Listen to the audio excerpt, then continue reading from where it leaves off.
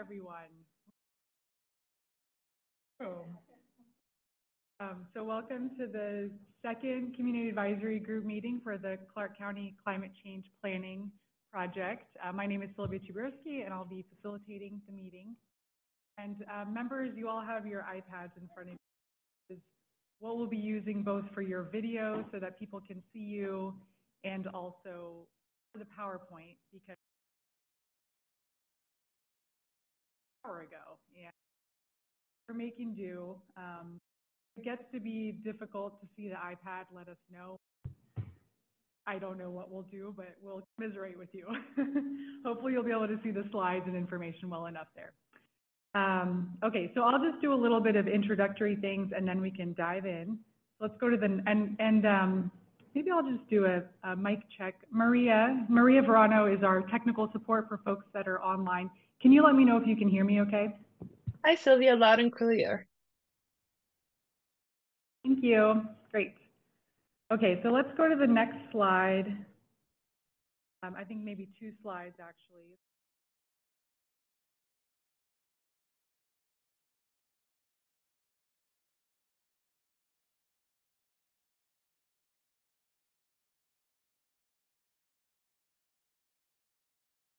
We'll work on some of the iPad issues as we kind of dive in here. The introductory slides are not very content heavy, so don't worry if you can't quite see them.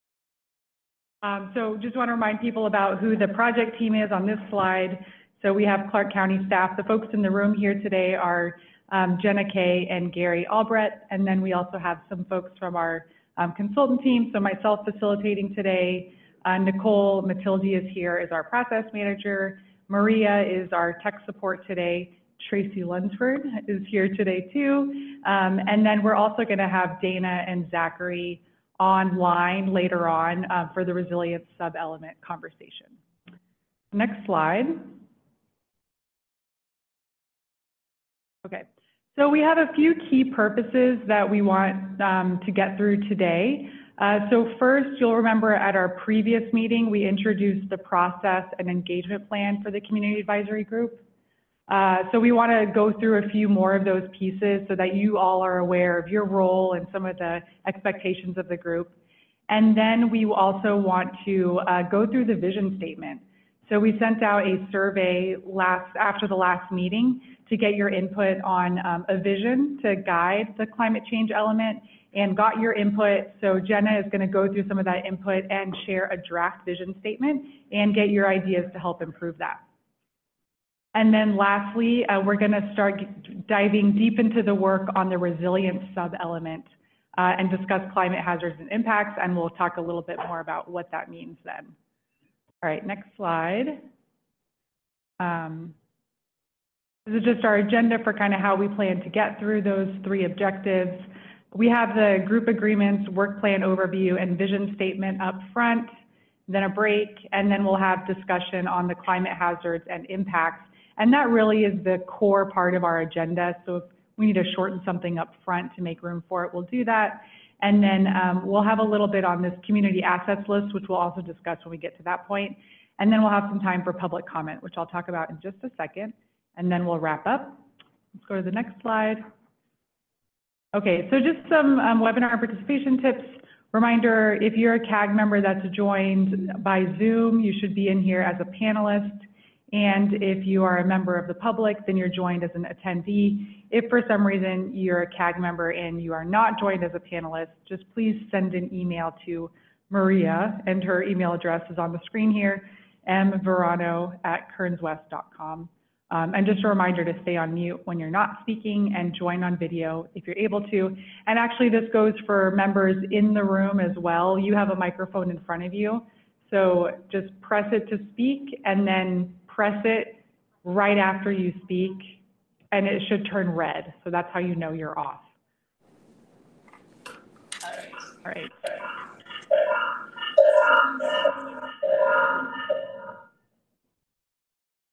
Perfect.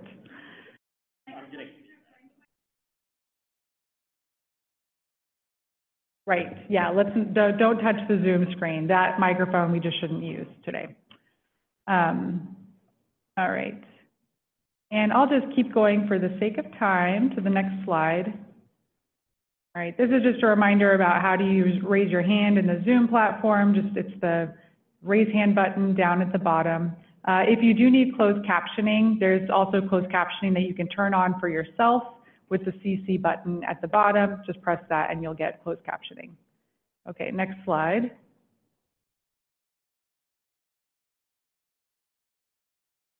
Okay, and some discussion guidelines for today. These are the same guidelines we had at our last meeting. We encourage you all to, honor the agenda, stay on topic. We want to hear from everyone, so providing a balance of speaking time will be helpful. We encourage you to bring up your ideas and concerns as early as possible, kind of no surprises at the end, and seek to learn, understand one another's points of view, all the good discussion kind of guidelines that we work with. Great. Let's go to the next slide.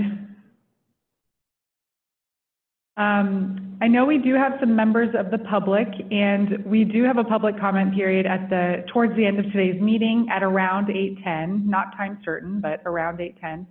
And we're not going to ask for people to make comments now, but if you're a member of the public and you think you want to make a comment, if you raise your hand, we just want to get a sense of who that is, and we'll start making a queue. And you can also just raise your hand later, but thanks, Richard. I see you raised your hand. If anyone else would like to, just raise your hand for a few seconds now and we'll note your name down. But we'll ask for public comment again at 8:10. All right, next slide.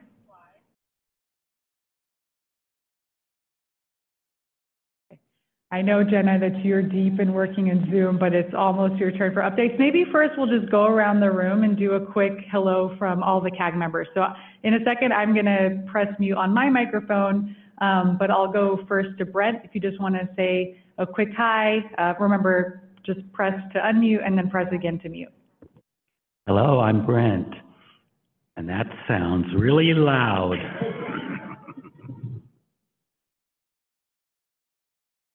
Hi, Nelson Holmberg. Terry Toland. Jessica Brown. Dave Rowe. Noelle Levern. Justin Wood. Great, and I'll go to members on the Zoom. First, I'll go to Donald, and then Brian Haberly, and then Brian H. This is Don Steinke. Thank you.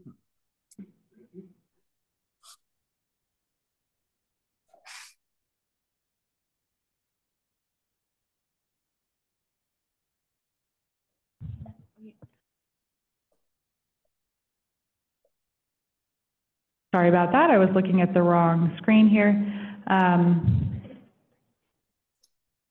Let's go to Elena and then Andrea.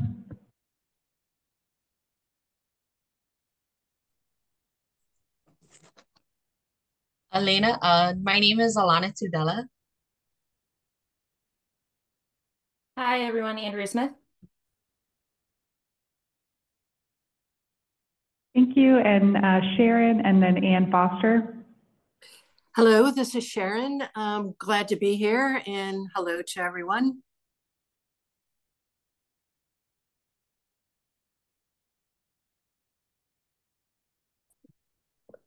Hi, this is Ann Foster. Happy to be here. Thank you. And Councillor Belcott and then Gabriella. Hello, Councillor Michelle Belcott. Can you hear me? We can. Thank you for being here. Hi, this is Gabriela Ewing. Thank you. And let's see. We have Terry Toland, I mean. He's in the room. It's a little confusing with the double Zoom panelists. Maybe I'll just say, are there any other CAG members that I missed? Hi, good evening. This is Janet Konevsky. Thank you, Janet. Anyone else? This is Monica Zazweta with my little Rufio. Being a mom. Thanks so much for joining us, Monica. Anyone else?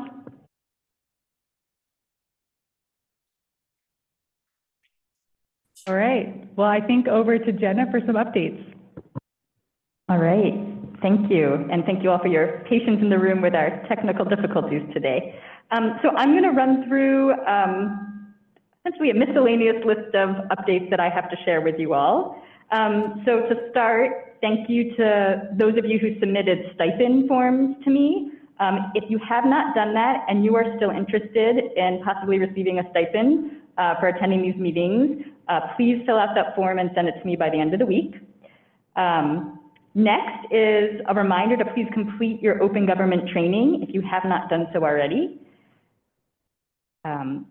Another reminder, and I'm going to periodically do this throughout the project, is to remind you all to not reply all to any email that we send you or any calendar invite that we send you, just to keep us all in compliance with Open Public Meetings Act. And if you see someone do it by accident, don't reply to them either. Okay, let's see. We are planning to share public comments that we receive, between one meeting and the next as part of your meeting packet. So you may have seen we received one comment shortly after the last meeting, so we put that in your meeting materials. So we'll continue to do that so you have a sense of what people are saying who maybe aren't at the table with you all in these meetings.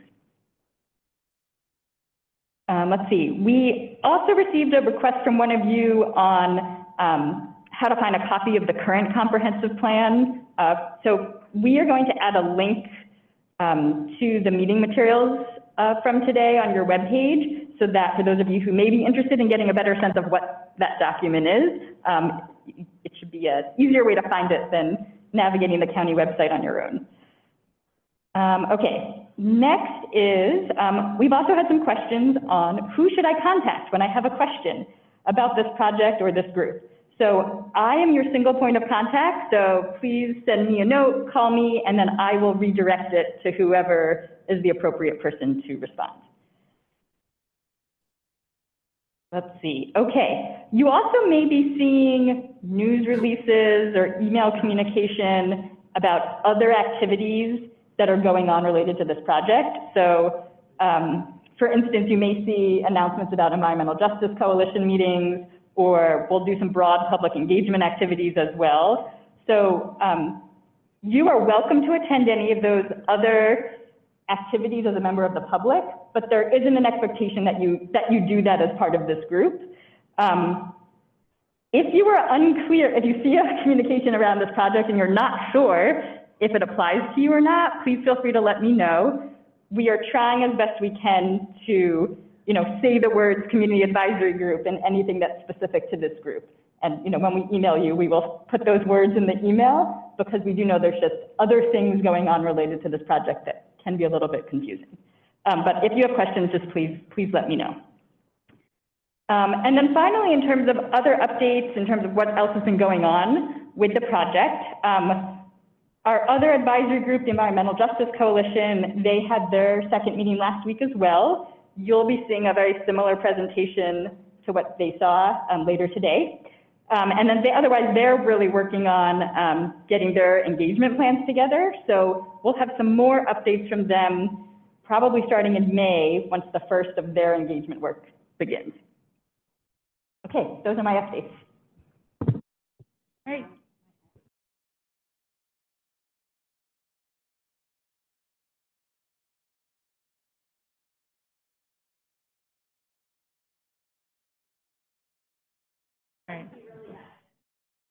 All right, we'll just keep working through those technology issues. Okay, well, we'll just keep going. And actually, there are a couple more notes. Folks in the room, if you need to find restrooms, they're just out this door to the left. And there's some food behind me here. So if you haven't eaten yet, feel free to stand up at any time you want and just help yourself to something to eat. Okay, so next we're going to go into a few of the group agreements for how we operate together. And we started going through some of this at our last meeting, but today just want to highlight a few. These were all included in the equity-based process and engagement plan, which you also have in your meeting packets and have been emailed those a couple of times. So we hope that you're, printing those out and looking at them and making them kind of be a part of how we operate as a group. So if we go to the next slide, I'm just going to highlight a few of those. and then we can see if folks have any questions or any concerns about these agreements. So again, just a reminder, the role of the community advisory group, and we might say this over, several times throughout the process, is really you are a consensus-based recommendation body, and we know you all have a range of perspectives and experiences, and your charge is really to help develop the goal and policy recommendations for the climate element, so for the resilience and greenhouse gas reduction pieces of the climate element. We do expect that you would consider public feedback at key points as well, and that you would apply the equity lens that's being developed by the Environmental Justice Coalition, and you'll learn much more about the equity lens as we move forward. So that's briefly your role. Let's go to the next slide. This is a little hard to see on the screen, but this was sent in a meeting material to you previously. And this is just reminding folks that for the council, there was a memo that went out that showed kind of who the CAG members are and what your representation is. And the idea that the county worked really hard to find a group of people that are representative of lots and lots of different interests. So it is expected that you would sort of represent the interests that you're listed as. And some of you represent, specific businesses or industries, right? So we hope you're bringing all that information to bear. We also know that you're just people and that you're going to bring your own perspectives here too. So of course that's welcome, but it's helpful to just kind of look at that memo to get a better understanding of, what kind of representation you're coming in as. Next slide. We do have a council liaison, Councillor Belcott, who of course introduced herself when we went around the table. So Councillor, thanks for being here. And we just want to clarify the role of the council liaison. So the council liaison is a non-voting member of the committee, but has a really important purpose to attend these meetings, listen to the discussion, and raise any concerns that she might hear, right? She might be thinking, well, the council would say this, or the council will be thinking this. So kind of bringing in that feedback loop so that you all have a sense of what would be acceptable to the council, and so that your recommendations are in line with what is important to the council as well. And so she might be bringing in that feedback at key points as well. So Councillor, thank you again for being here and playing that really important role. Let's go to the next slide. I think there's just two more here, or three more here. So this is the general group agreements, and these are really the CAG members are expected to really, you have a lot on your plate with this process, and we do expect that you would come to these meetings whenever you can, and if you're not able to come, then stay briefed on what's happening, right? Watch the meeting recordings, read the materials in advance, come prepared. We expect you to work towards consensus-based approach, collaborative solutions. You all have different perspectives and really important perspectives to bring to the process. So bringing those fully, but also listening and trying to do a little bit of a give and take as we get to the difficult recommendation, what can sometimes be a difficult recommendations process. And of course, we want you to communicate your ideas and suggestions early to avoid surprises, right? We don't want to go down the road and realize, oh, there was this great idea, but we didn't talk about it early, and so now it just feels a little bit late to incorporate it. So bring your suggestions and concerns in early on. Next slide. These slides are just a little bit on what consensus means and how we plan to get there in this process. So when we talk about consensus, it really means that you can live with the outcome, right? So that the goals and policies that we develop generally align with your needs and interests. There might be some details that you don't love. There might be some words that you would prefer to wordsmith, but in general, you can live with it, and it's, pretty much as good as it can get with a group that has such broad perspectives. And on the next slide, we have the way that we plan to try to get this group to consensus throughout the process. So as we have our meetings and get into more of the substantive discussions, we'll use informal check-ins, kind of straw polls to see where people are at. Like, are we getting close? Are we 90% there? Are we 30% there and we need way more work? So just kind of getting a sense of that, and maybe even having some tentative agreements, right? Like maybe it's, we can all agree to this, but it's contingent on this next piece that might inform the first piece. So we'll use those processes as we go forward. And then at key points, we'll ask for, around the table formal level of support where we hope that we can get consensus.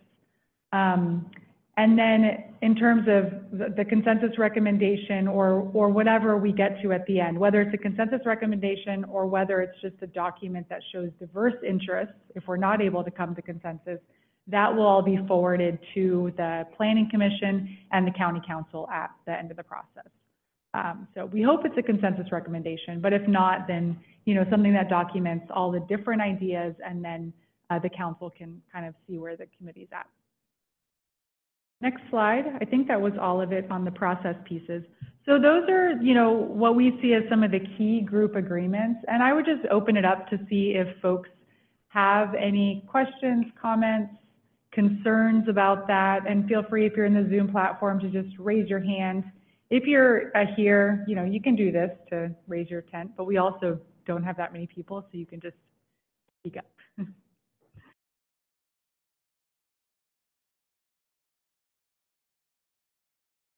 Yeah, Brent.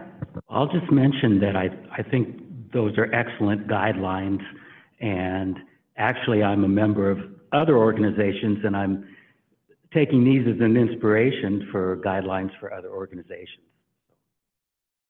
Good to hear that. Thanks, Brent. Anyone have concerns and can't live with these guidelines? Okay, great. I don't see any hands in the Zoom, so I think we'll just keep moving because we have a lot we want to get through. Thank you, everyone. Okay, I'm going to hand it over to Jenna now for an overview of the work plan. Great, thanks, Sylvia. Can we go to the next slide? Okay, so we talked a little bit about that engagement and process plan, and if you looked at it, in the back of it, it has an approximate schedule of how we'll spend each advisory group meeting. But I want to take a step back and look really big picture at our project work plan. So this slide that's showing right now, along the top, it has a general project timeline from now moving forward. And as you might recall from our first meeting, there are two key pieces to this new required climate element that we need to do as part of this legislation. One is we need a resiliency sub-element, and then two is we need a greenhouse gas reduction sub-element. So I'm going to walk through sort of the big chunks of the process for each of those sub-elements.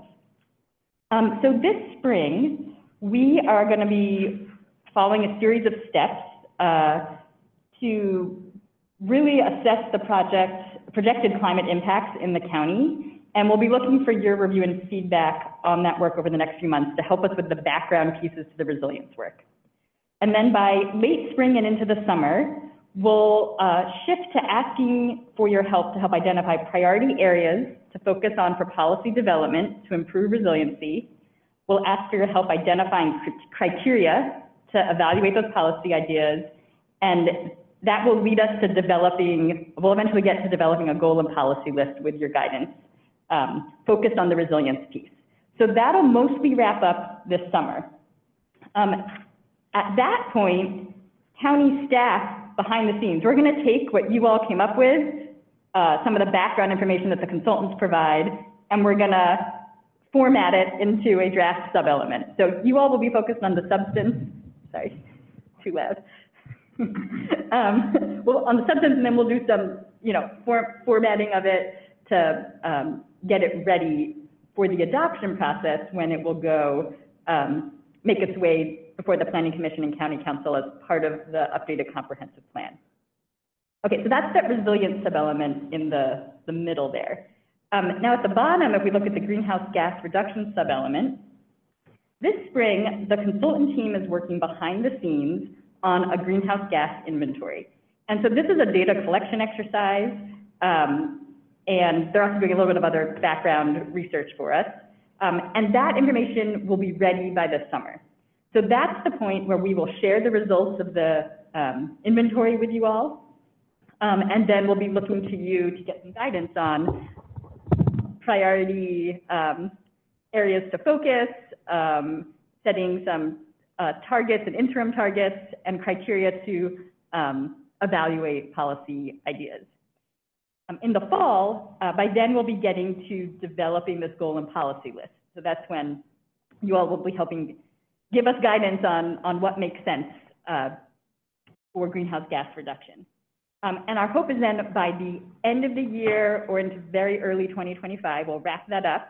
And then similarly, that's when staff will take what you all decide, will make it look like it's part of a chapter, and we'll basically have a draft climate chapter, which will get put into the rest of the updated comprehensive plan and go through the adoption process in 2025. So one other thing I just wanted to point out on this slide is there's some boxes that sort of have a pastel color on them. Those are supposed to highlight where this group is that's really where you all are really involved in the process. So just wanted to highlight that. So hopefully that's a helpful sort of big picture of what's going on over the next year plus, but glad to answer any questions.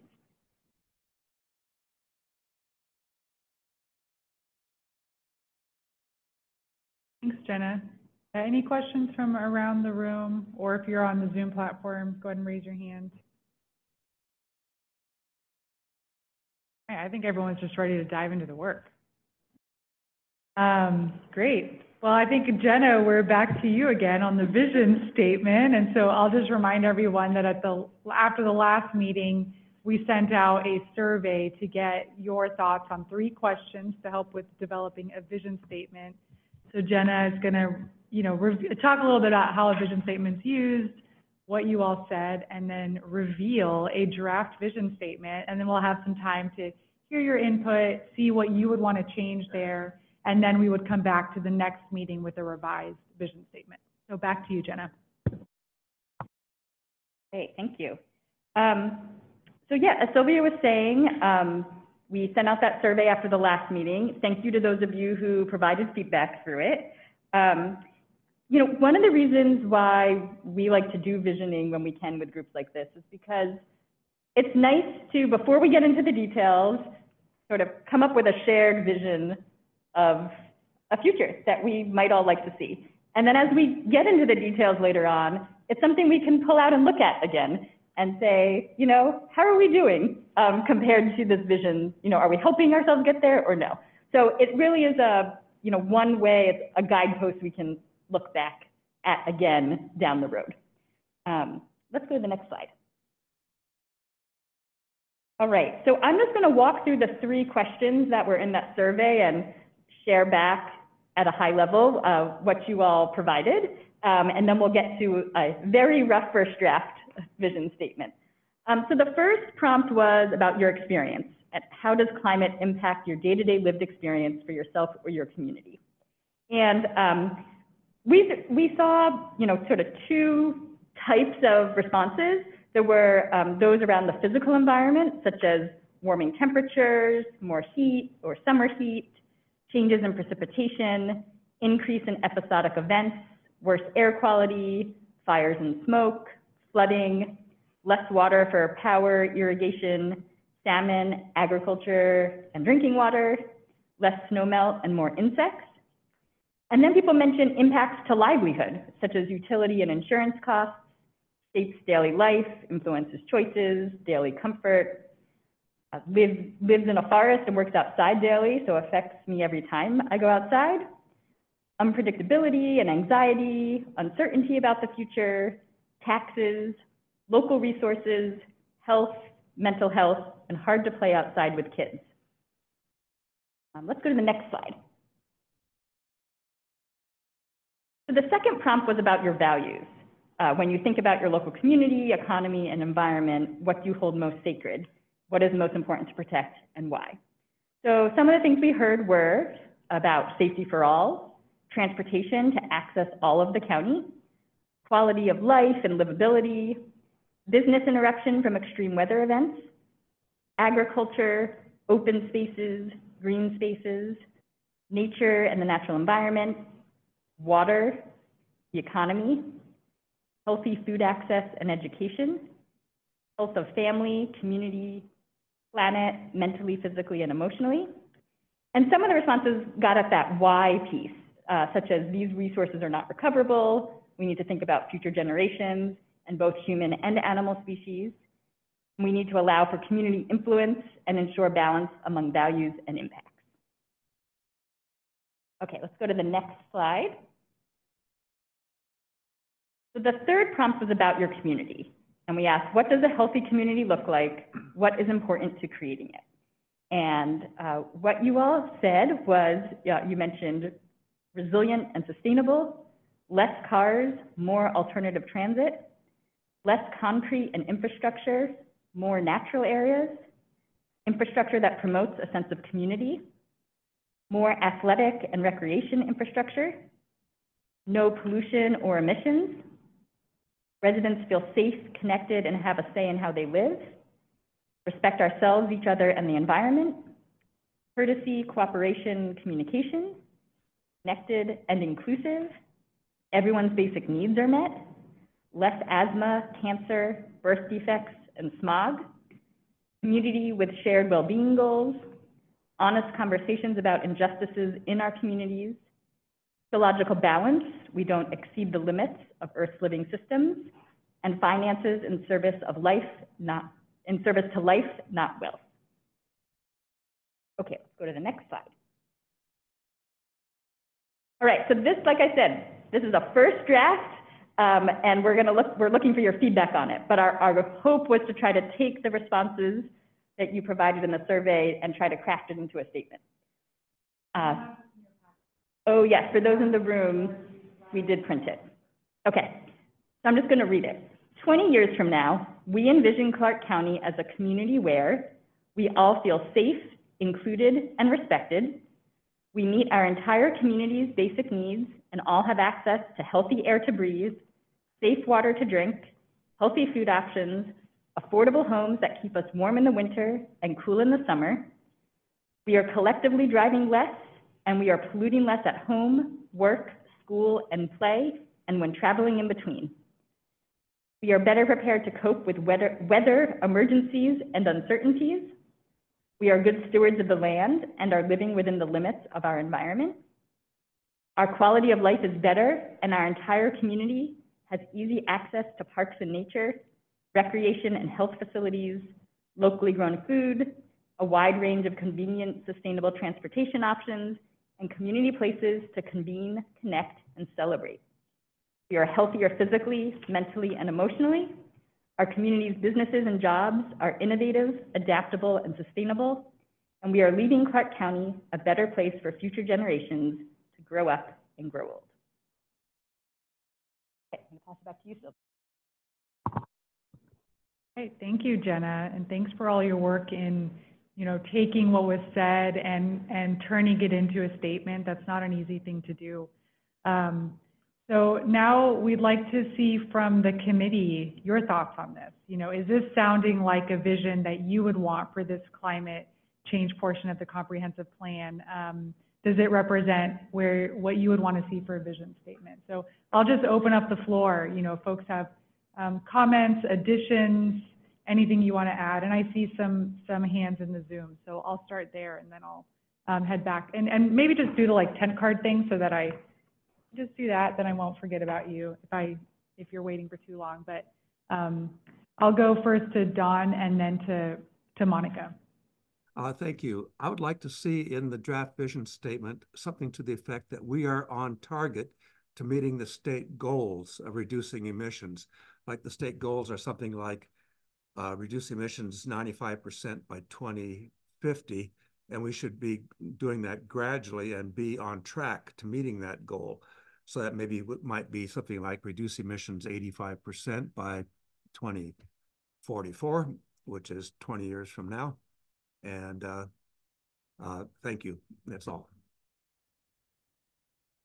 Thank you, Dawn. That's helpful. And Monica? Yes, thank you. I just want to thank everyone for putting our what we submitted into that beautiful work.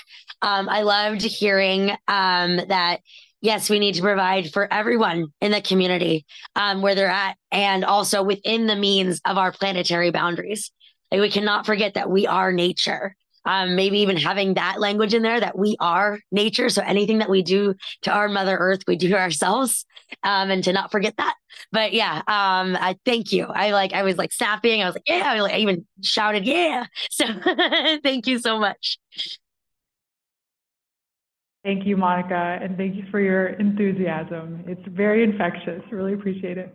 Let's go to Dave Rowe. Yeah, I'm Dave Rowe, and I'm interested in transportation. That's my lifelong. But Clark County has tremendous opportunities for transit development because we have rail infrastructure that's been built since 1908. And so as we proceed, I'd like to talk about transportation. Thanks, Dave. So maybe add something in here about transportation as well.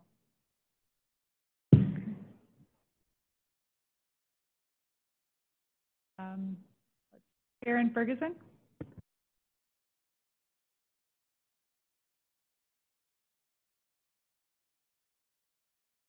Karen, if you're speaking, we cannot hear you. I think you might. Ooh. Sorry about that. I thought I put it on. We are prepared to deal with a changing climate and are instituting mitigation practices.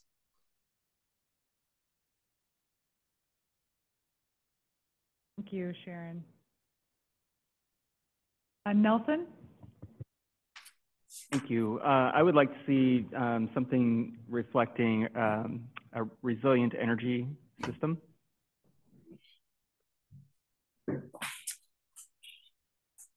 Adding something about a resilient energy system. Okay.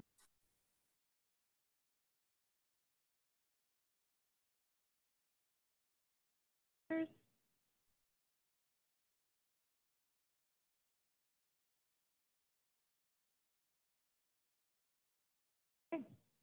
Yeah, Brent. I will just mention that this is a pretty big vision statement with, there's 9 separate items on it already.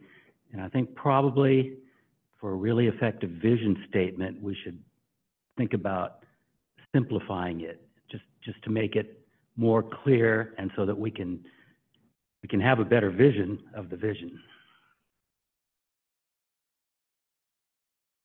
Noted. Sometimes you just keep adding and adding and adding, and it might dilute. So, and consider how to consolidate that. Gabriella. Yes, thank you. Maybe educating the community should be in that statement. I thought I saw it, but I'm looking for it and I don't find it. So, thank you.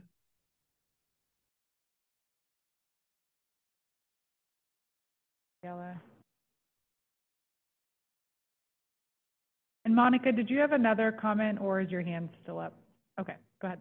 I did. I was just going to echo, or I was going to say the same thing as Gabriella. Like, we need to educate our community. We're in this, but other people are, doing other things and everything. And so we need to have visual aids of like, where they can come and go or what they can see of like how to recycle or how to do things and where they can volunteer, how they can get a hold of their electeds or how they just even like, I always have the idea of billboards because we have billboards out there that literally are advertising lottery winnings and healthcare. And I'm like, where's climate action? And so, and also I saw in there too, it was collectively driving less, providing other options, like just like, what about collectively driving less? Yeah, that's great. But it's like, what about like bikes and rollerblades and whatever else, like actually putting in ideas of how we do that. But yeah, that's what I wanted to say. Thank you. Thanks, Monica. And Noelle? I think it's somewhat implied, but the statement where we are good stewards of land and living within the limits of the environment, good stewards of the land and natural resources, potentially could.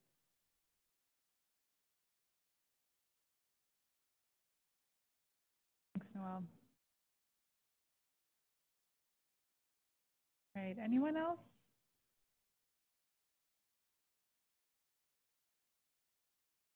I think we've taken some good notes on these additional ideas, and we'll can put that together, maybe try to simplify, although you heard this was a lot, so it's a big task, and come back to the next meeting with an updated vision statement for you all. Any other general comments or questions about the vision? Andrea? Yeah, I was just curious. I don't think this fits in, but it's something that I think about a lot when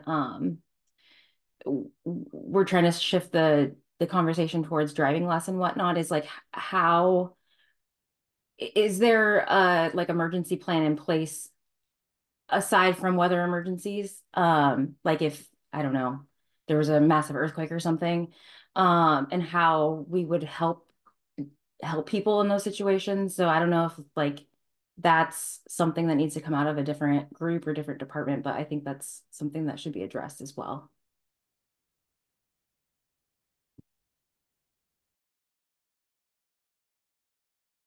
That's, Jenna, do you have any thoughts on that question? Yeah, so the county does have a natural hazard mitigation plan, which actually later today we're going to hear from our resilience technical team a bit more, which they've been looking at it as they've been beginning their work. So there is an existing plan.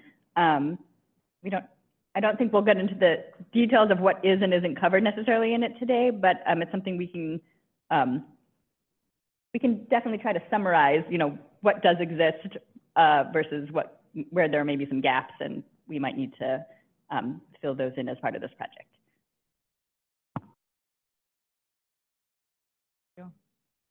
And Janet? Just a question for clarification. Is this typical or best practice across the country when working with groups like this to have this lengthy of a vision statement instead of a vision plus goals? Is this typical?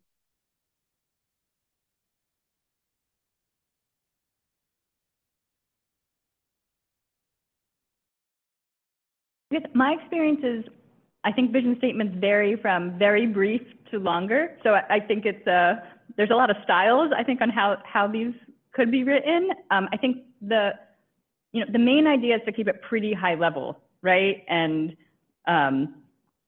we'll get to the details as we do the work, but it could definitely be shorter and simplified, or it could be, sometimes you see vision statements, that are over a page long. So I don't know, Sylvia or others, if anyone want to chime in on what you've seen. Hi, so this is Gary Albrecht. So, Clark County's got a community advisory, a bicycle community advisory committee. So they have a vision statement in that, and it's based on an existing plan. We have a Clark County Bicycle Pedestrian Master Plan. So that the vision statement supports implementing the bike pedestrian plan. But so it is normal practice to have a vision statement. That's what I want to say as the bottom line is so this will help us in the end, because we don't have the end piece like the Bike Pedestrian Advisory Committee has the plan already in place. This one, we're developing the policies, so it'll be good for us to have that vision of bouncing back and seeing, is this where we want to go with the vision with these policies? Thanks, Gary. And I think maybe, Janet, you're probably, through your question, saying that maybe this one is a little too long. If it's serving the purpose, I mean, when we work with corporations and organizations to build their vision, this is not typical. But if it's serving a purpose to lead us down the line of making sure what we develop is aligned with our vision, then yes. The length of it, I didn't know if it was going to serve the purpose or if this was typical across countries or municipalities to have a pretty lengthy, what looks like goals to me, in a vision statement. I could go either way. I just didn't know if it was serving the purpose for communication, for the public, for internally guiding us, or all of the above. Okay, that's helpful clarification.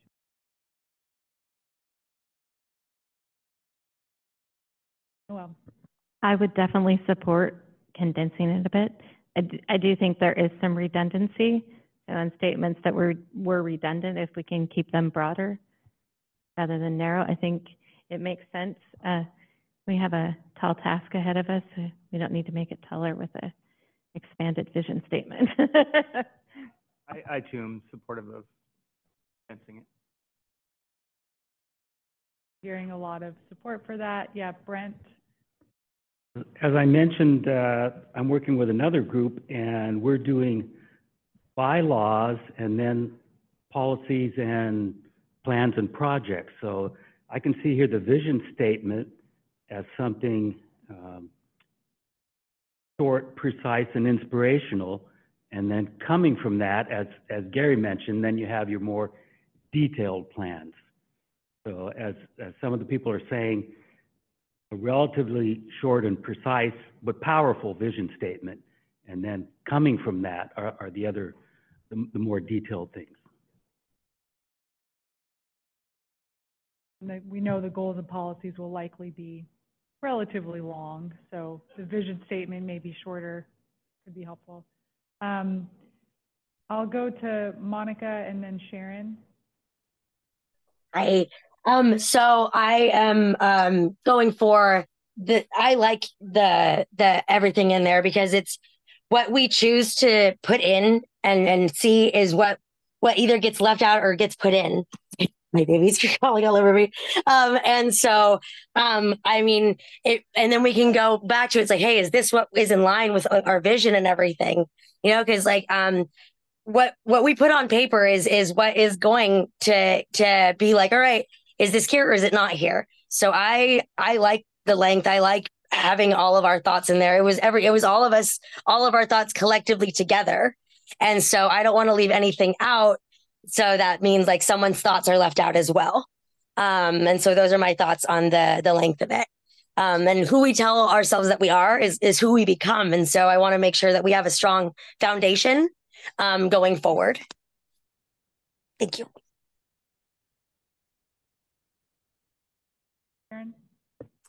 Yes, I just want to say about the vision statement that I like it in the form of bullet points rather than a narrative paragraph type statement, only because it's easy to grasp, you know, and it lists really what the statement is in bullet points, and it's just easy to see and understand what the statement is.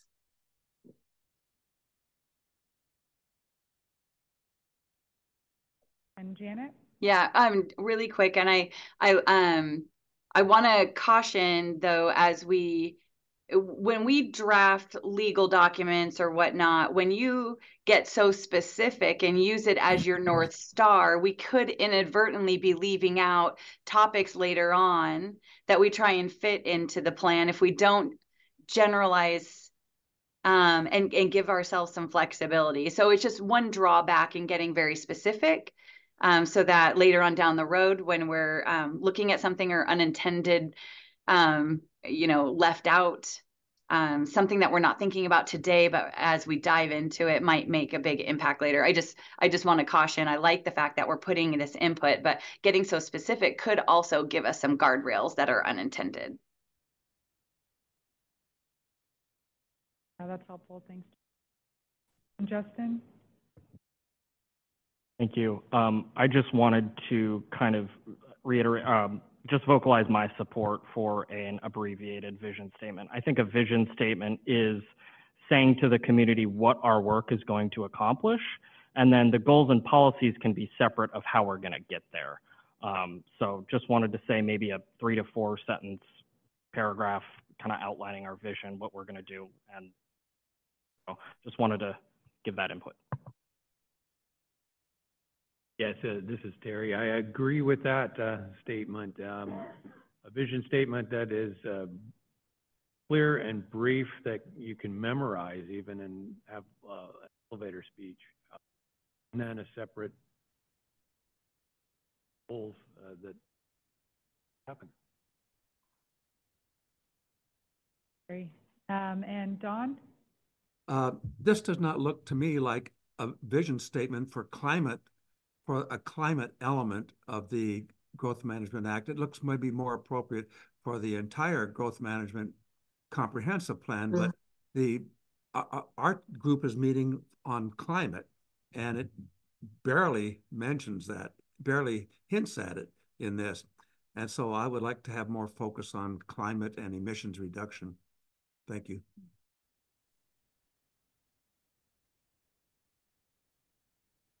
And Janet, do you have another comment? Okay, hand up from before.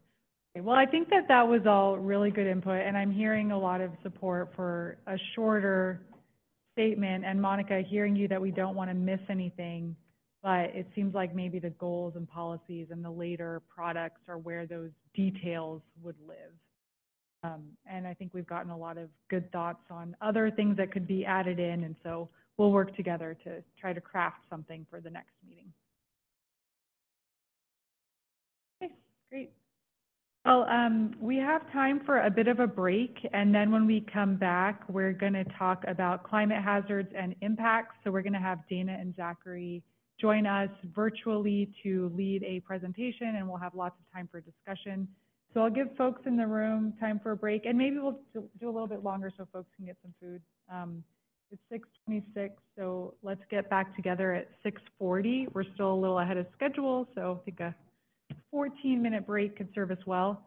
So folks on the line, just come back at 6:40. We'll see you then.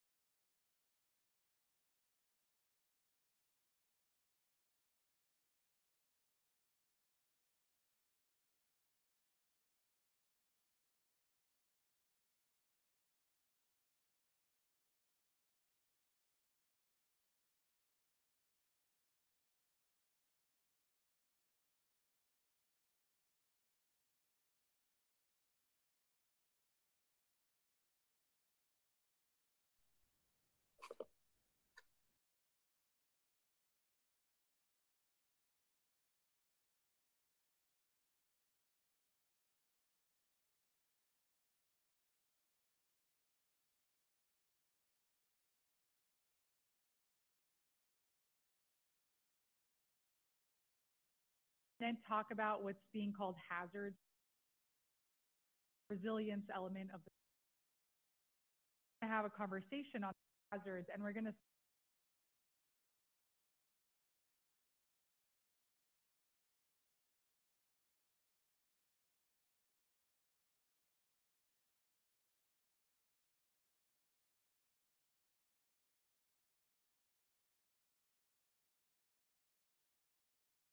Sylvia, if you're trying to speak, you are on mute.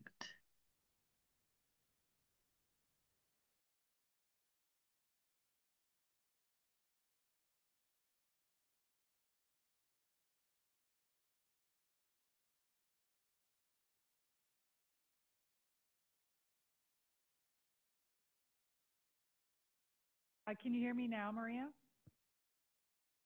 Yes, thank you. Well, I will start over. Thank you, Maria, for letting me know that. Get into a conversation on climate hazards and impacts. And Sylvia, you I'll are just give a little coming in and out again. Like we're hearing every 2-3 words.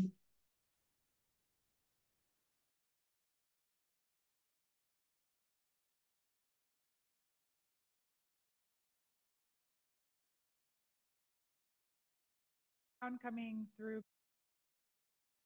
Not really. Well, instead of talking more, I'm just going to hand it over to Dana and Zachary since they're up anyway. Go ahead, Dana and Zachary, and we'll figure it out over here. Thanks, Sylvia. I hope everyone can hear me okay. Let me know if not. Hi, everybody. My name is Dana Hellman. I'm with Kappa Strategies, and I'm joined by my colleague, Zachary Boyce. We are working on the climate resiliency sub-element of this work. So let me pull up my PowerPoint. One moment, please. Okay. Get in presentation mode. Okay, hopefully everyone can see this okay. On small screens, we're going to show some maps, so might be able to zoom in as needed. This is a little bit of a zoomed in version of what Jenna showed earlier that pertains specifically to the climate resiliency sub-element that we'll be talking about today. So just for those who aren't really familiar with this language, climate resilience or resiliency, it's defined in the Department of Commerce guidance as the ongoing process of anticipating, preparing for, and adapting to changes in climate and minimizing negative impacts to our natural systems, infrastructure, and communities. So a simpler way to think about it, which is a definition I prefer to use, is just we're really looking, when we're talking about climate resilience for this work, we're looking for opportunities to make communities and assets more prepared for climate-related stress and more able to bounce back from climate-related stress. So that's our focus. The first component of this work, which will be taking place starting today and going through April, is the process of exploring climate impacts. So today we're going to introduce you to some hazards, assets, and impacts. In April, we'll do some pairing of hazards and assets. So for example, we'll look at what might happen when the hazard of flooding meets the asset of farmland. And then also in April, we're going to ask for some input from you all and the other stakeholder groups about impacts. So we'll be trying to create some impact narratives, getting a better sense of how climate change is experienced in unincorporated Clark County. And also eventually asking you to help us make the final selection of which hazards are going to make it into the next phases of this work. In May, we will start talking about risk and vulnerability. And again, we'll ask for some feedback to make sure that we're characterizing risk and vulnerability in a way that makes sense. And then in May and June, as Jenna mentioned, we'll get into that really meaty content of identifying resilience goals and policies that address the specific priorities that we'll be talking about over the next few meetings. So here in this table, you can see in the left-hand column under climate hazards, this is a list of hazards that we're currently considering including in our resiliency sub-element. And then in that middle column there, you can see how the climate hazards we're talking about today align with hazards that have been specifically identified in the Clark County Natural Hazard Mitigation Plan. So it's not a perfect one-to-one match, although some of them do match quite nicely with what's in the hazard plan. And then in that third column, you can see how those hazards have been ranked in priority for unincorporated Clark County according to the Natural Hazard Mitigation Plan. So couple that stand out, severe weather is one, and that includes the two climate hazards, extreme heat and storms. So severe weather has been ranked as a high priority for Clark County, and flooding has also been ranked pretty high, medium to high. One thing you might notice that definitely is often brought up in conversations about climate change, but doesn't appear on this list is sea level rise. And we've decided to leave that off as a primary climate hazard because there's no evidence that sea level rise is going to directly affect Clark County in the sense that we're not likely to see seawater inundation in Clark County. But we will talk about sea level rise a little bit when we get to a section on tidal flooding later on. So that's coming up.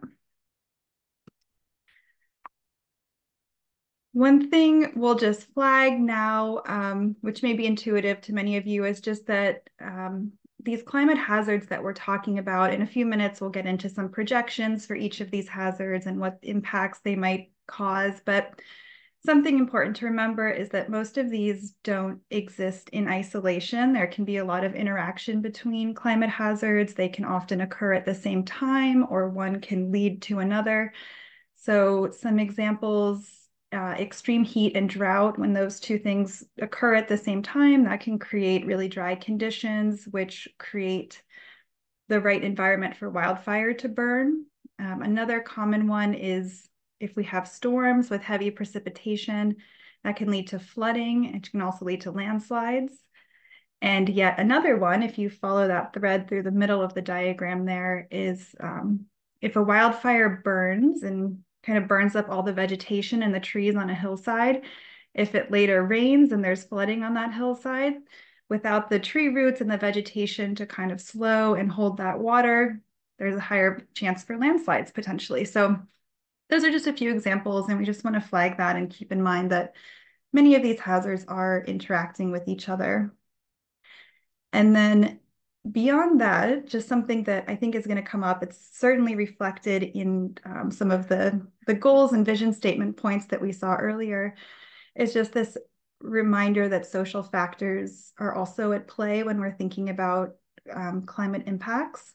So we know that some populations or some neighborhoods or geographic areas might be more exposed to certain climate hazards often because of past planning decisions. So for example, low-income residential development in floodplains. Another really common example that we like to point to is the historical practice of housing discrimination through redlining. So that practice had non-white home buyers largely concentrated in specific neighborhoods that were considered to be in decline. And now if you look at those formerly redlined neighborhoods today, they tend to be hotter, have worse air pollution, and have less green infrastructure, fewer trees, fewer green spaces. Another factor is sensitivity. So certain hazards might hit everyone at the same time. Wildfire smoke is a really good example of that. Everyone in the county might be hit by wildfire smoke simultaneously, but certain people will be more sensitive to that due to things like pre-existing health conditions or age. So if someone has asthma, they'll be more sensitive to wildfire smoke than someone who does not. And then the third thing to keep in mind here is adaptive capacity. So another way to think of that is just what is a person's ability to either avoid harm from a climate hazard or to recover from a climate hazard. And some things that can help increase capacity are things like disposable income, strong social support networks, and access to health insurance or homeowners insurance. Another important piece of this equation, so we've been talking about hazards, we're going to talk soon about impacts, but another important piece here is assets. So these are the resources and facilities the services that you value, that your community values, that could be negatively impacted by climate change. And so things that we want to think about potentially protecting. We're going to revisit this list later on in the meeting tonight. So I'm not going to spend too long on here. I know there's a lot of text here. You don't feel like you have to absorb it all. You'll get a printout of this later, but just wanted to point to it so you know it's here. And I'll also mention, this is page 2 of this table. These community assets are organized according to 11 sectors, and those sectors were provided to us by the Department of Commerce guidance. And so in a few minutes, when we start talking about climate impacts, you'll see the impacts also organized according to those sectors. So it's just a helpful talking point. Okay, so before I turn it over to Zachary, who's going to give us some hazard projection maps and impacts information, I would just like to say we're about to share a lot of data, a lot of climate data, just to help us all get on the same page and so you all can see what we're seeing.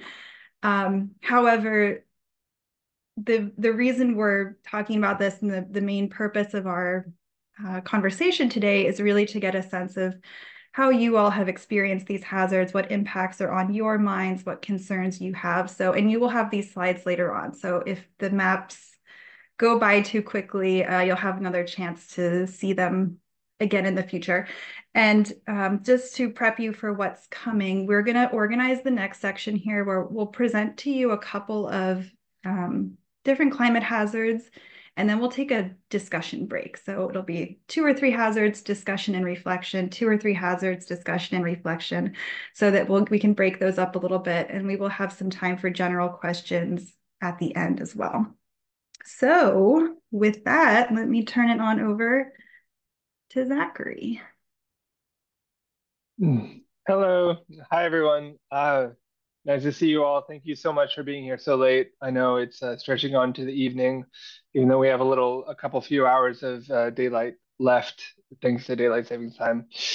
We're going to talk now about the hazard analysis section, and then the first thing that I have up to talk to you about is how we got the data in the first place. So we were asked to use this web dashboard that was produced by the University of Washington. You can see a picture of it there to the right, wherein you can select the county, sector, hazard, and then scenario. And so we took that and did a little pre-analysis to sort of associate certain hazards with certain climate hazards, right? And the data in the dashboard, the form that it appears in, is raster data, and can be a little bit of an intimidating word if you're not familiar with GIS, but essentially what it is are these rectangles that contain one data value per rectangle. They're approximately, they vary in resolution, but they're approximately 5 by 7 miles. And so they're about at the scale of a city. So what we do is we aggregate that data to the unincorporated Clark County level in order to inform what our projections are for various climate hazards. And then the scenario that we're using, where we have multiple available, is the RCP 8.5, which sounds very jargony, but it's just the business as usual. So if we don't make any change in the emissions that we've been emitting, for the past 30 years, for the past, I guess, more than 30 years, let's say like since 1950 or so, then that's what we would expect to see as a change in the climate. And then finally, the time frame that's being represented is this near-term time frame of 2020, so looking a little bit in the past, to 2050, 2049. So we're comparing that to then the previous 30 years, which we'll discuss in the next slide. All right, and bear with me while this gets a little bit technical, but I spoke to you about the rectangles, which we can call raster cells or just cells.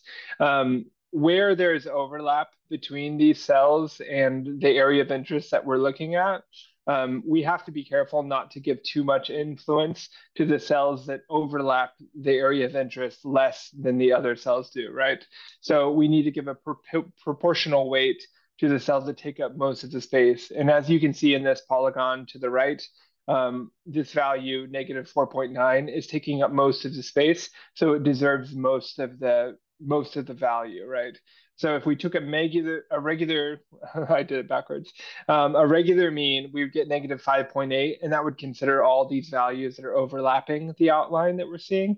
But instead, we get a slightly lower value because this negative 4.9 gets a higher percent of influence in the total that we find.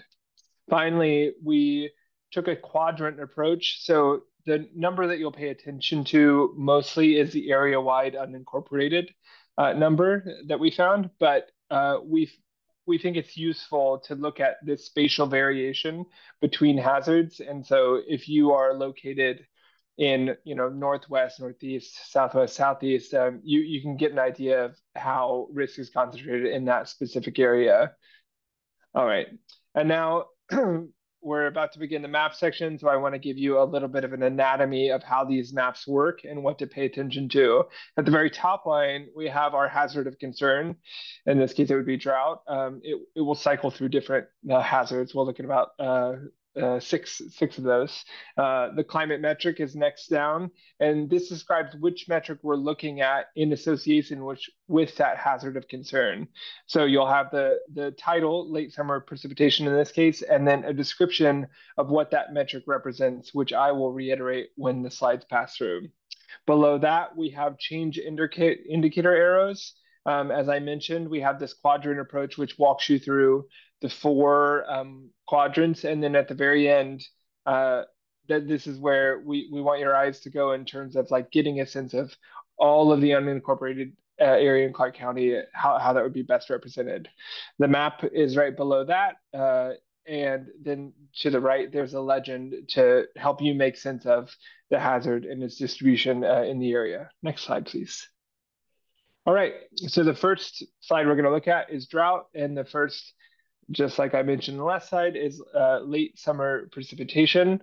And so that is represented as percent change in total precipitation for July 15th through September 15th. So typically low precipitation time in regionally.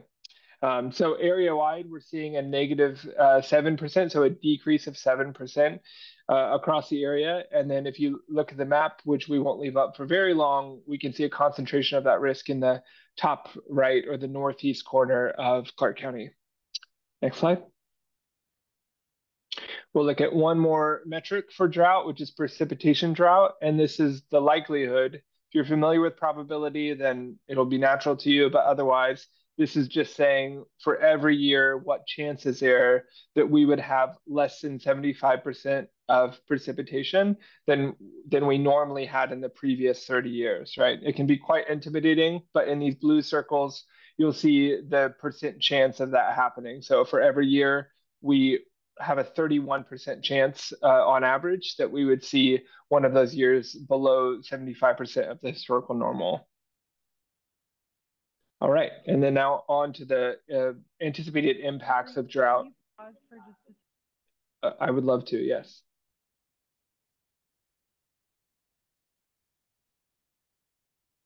Is there a question? This is Dave Rowe. That last slide you showed, the highest risk of drought was around Mount St. Helens. That doesn't look right to me. That's the only comment I had. Yeah, we can certainly address like more granular questions. I would have to investigate the map further, but these are coarse and like downscaled climate projections. But the relative accuracy of a 5x7 mile raster cell, certainly we can get into the weeds on that. But for now, I think it might be best to just keep moving through the presentation to the hazard impacts. All right.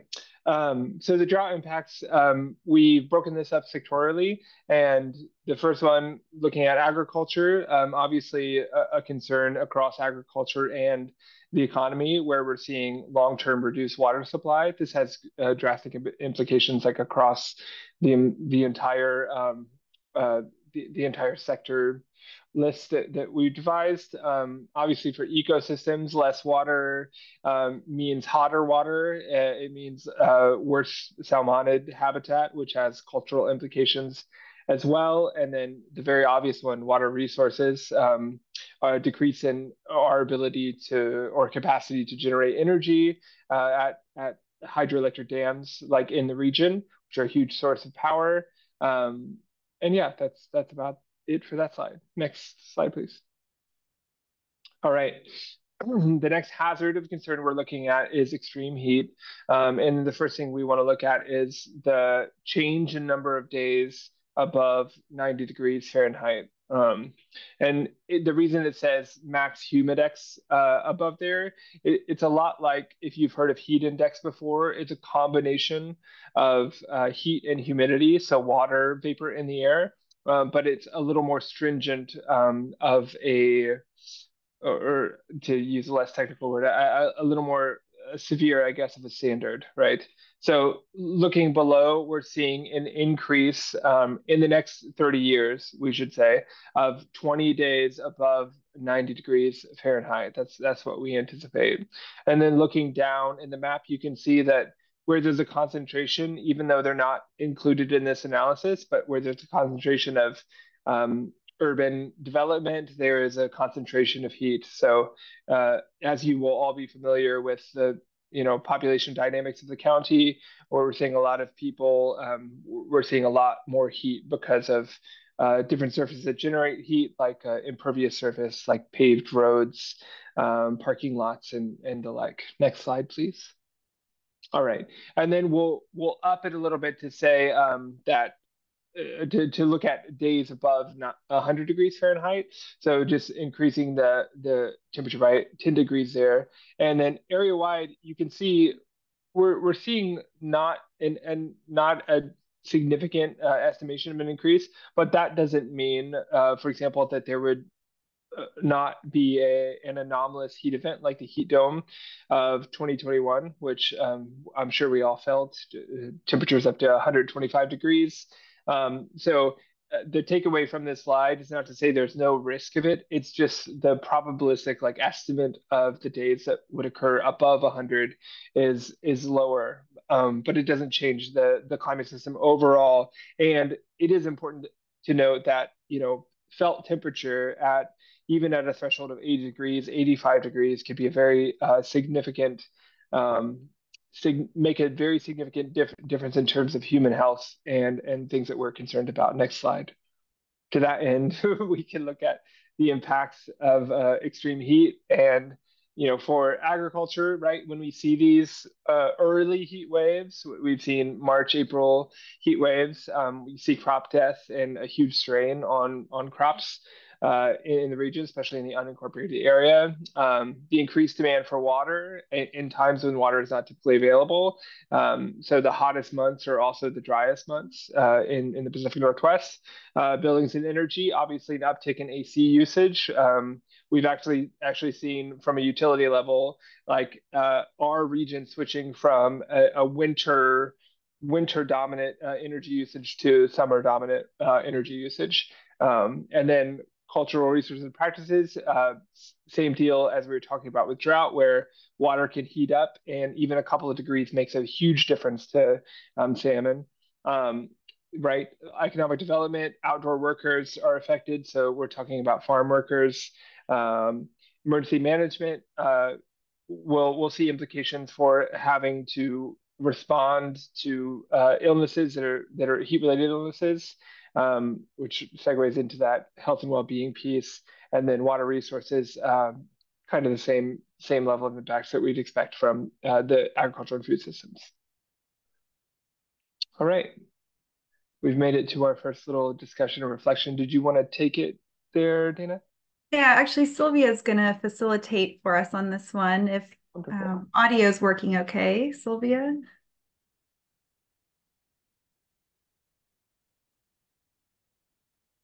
I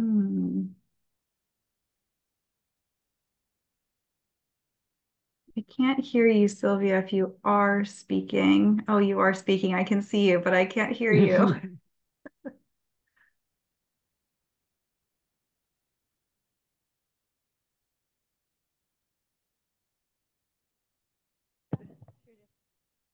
Is this mic working any better? Can you hear me okay now, Dana? So far, yeah. Let's give it a try. Oh, great.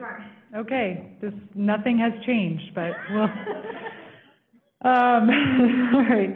So thanks for going through all of that information, Zachary and Dana. So we want to take a pause. You just learned about the drought and the extreme heat kind of hazards, and there's more hazards that Dana and Zachary will go through.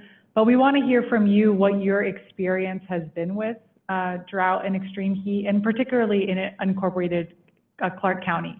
You know, do you see any impacts that are really significant here? What has your experience been, or what have you seen in the environment or in communities? So just kind of open discussion. We'll go for 5 or so minutes on this topic, and then we'll go into some of the other hazards. And just, you know, raise your 10 card if you have, if you want to get in the queue, and I see a couple of hands in the Zoom room. So I'll go to Dawn first. Go ahead. Thank you. We live in the interface between the forest and the urban area, and many people in Clark County are close to trees. And when there's a wildfire and the wind blows the fir needles into your gutters, they're going to set your house on fire. And so we were told to remove the trees from close to the house, but I'm thinking that's not going to do us any good. And we've already had to evacuate once. We live in southeast Clark County, and we had to evacuate a year and a half ago. And so that's a wildfire risk and a smoke risk. Don't know what to do about it. I think basically I'm reconciled to the fact that we may lose everything, and it's maybe our fault for living out here in the woods. That's all I have to say. Thank you, Dawn. Appreciate that. And Anne? So a couple of different things here from a different experiences. The summer of extreme heat in June caused undue damage that is sort of underexplained, I think, in the previous thing on local farmers who really lost just about everything, to the extent that we lost vendors at the farmers market for the season, and some have yet to recover. It's not necessarily the death of the, it's certainly the death of the crops itself. At in that particular time, it was a significant period of time in the development of certain berries, for example. But it was also the influx of insects as a result of the extreme heat that damaged the crops, that made them valuable, that did the damage as well. And I just would like to reiterate what Don said about the bad air from wildfires. I'm not sure what we can do about it, but we, in fact, as a local business, as a farmer's market, had to cancel during that period of time, which I believe was in September when it was at its worst.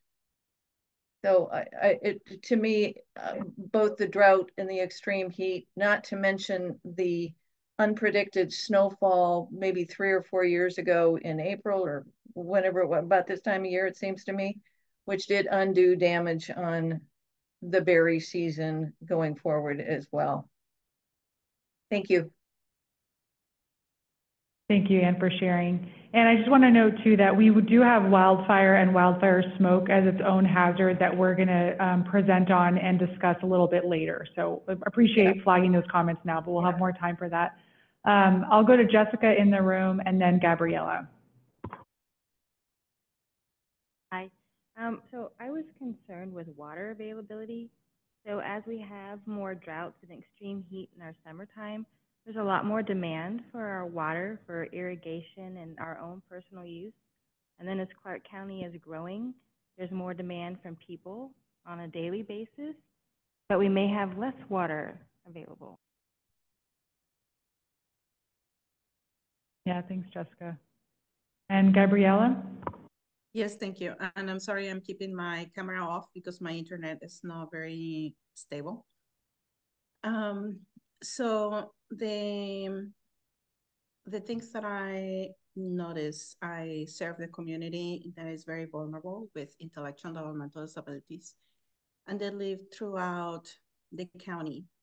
I have lived in Salmon Creek area, Salida, and now I live between the city of Vancouver and Canvas. And the things that I've noticed with the high heat is that people can't afford to have an AC unit to cool down in their homes. So they need to go and look for places to cool down. Children with intellectual and developmental disabilities are very susceptible to the high heat due to sensory issues.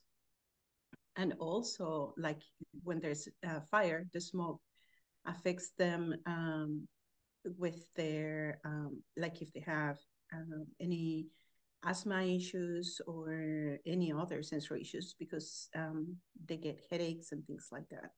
So the cost of running an AC or even having an AC is quite high. And then if there are power outages, because so many people are jumping into the using their AC units, and that's another issue where people cannot even have a fan to blow at home. So those are just a few of the things that I can share for now. But yeah, there are a lot of effects with the high weather conditions and also the smoke. Thank you. Thank you so much, Gabriella. Let's go to Sunrise O'Mahony and then Dave Rowe in the room. Okay, so for the county, for what I'm seeing through the work that I do, is restoration work in the creeks and the streams in the county. We're having, it's kind of a no-brainer on this, but definitely the plant survivability is way less. So we're having a much higher die-off rate on plant survivability. A lot of these locations, we don't have water access, so it's not something that we would be watering anyways. And so that makes it even more detrimental. So we're seeing an increase in erosion on the creeks because of the bank destabilization. And then, of course, that also we're seeing the increased temperatures on the creeks because, again, we're not able to shade them. So it's especially during that real high heat. There were certain areas that we normally would see. We were seeing in the 80 percentile for survivability, and we were lucky if we saw 50%. And some of the areas, the entire sections just died off. That's all.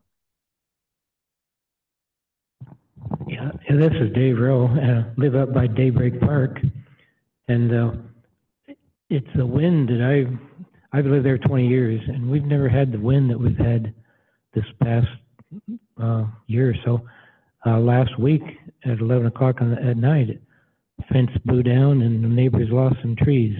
I don't know if it's a freak wind or what that happened then. So I don't know if it's climate change causes more wind, but it's concerning. Thanks for sharing, David. Let's go to Monica and then Andrea, and then I think we'll move into the next set of hazards to make sure we have time to get through all of them. Go ahead, Monica. Awesome, thank you. So when the heat dome hit, it hit my family and my mental health really bad. It was just like, okay, what can we cook? Because then the stove is going to make the whole house hot. We have to put blankets up in between the hallway and the kitchen. We have to stay inside and just basically be like, okay, hopefully we're going to be okay, and being concerned for all those that were outside that were not okay. Also, just over time, like I had to learn all the, like what I put in the chat about rewilding our communities, but I didn't know that then. And so having that fear of like, what do we do? And then the electricity bill was so high because of running an AC that we could afford only because we got our taxes, and we're like, okay, we can do that. And so like just being low income, and all of the things of just, okay, how is my family going to be safe and not being able to go outside and enjoy the day? Be like, sorry, but sorry, I hadn't we can't go outside because it's literally too hot. And then feeling just the weight of, okay, well, what can we do inside and everything, and just the fear, overall fear, and not knowing what to do. And so, yeah, thank you. Thanks for sharing, Monica. And Andrea? Yeah, so as a child, I had the unfortunate experience of being homeless. And so my biggest concern with drought and extreme heat would be the medical issues that causes, whether it be heat exhaustion, heat stroke, etc. And what people experiencing homelessness will be impacted, how they will be impacted. So yeah, it's life or death for a lot of people, unfortunately. And so this is a huge concern for me. Yeah, thank you, Andrea. Appreciate that. I guess one more in the room, Terry. Thank you. Drought and extreme heat have a serious and significant impact on the electrical grid. The drought conditions on the river, we're seeing less power production through hydro on both the Snake and the Columbia rivers. It's shifting the time that the snow melt occurs, so that's affecting us here locally. But the grid infrastructure is pretty sensitive to those extreme heat days, and it's very unstable at those high temperatures. And if that occurs, then we have hospitals and schools and residents without electricity. Thank you, Terry. Okay, well, Dana and Jeremy, I'll hand it back over to you. I'm sorry, Zachary, I'll hand it back over to you. All right, thanks everyone. That was such good feedback. Thank you for that. Zachary, I'm gonna move us on to our flooding slide here. There you go. Take it away.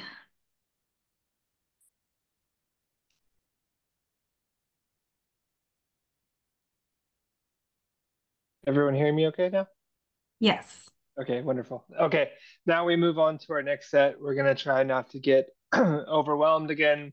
I apologize if the pace of this is pretty overwhelming, but yeah, really appreciate you hearing you share your stories. So flooding, our next hazard of concern. The first thing we want to look at, obviously a primary driver is total annual precipitation. And so the thing that we're looking at here is a percent change in total annual precipitation, which, we're looking at over the course of the entire year.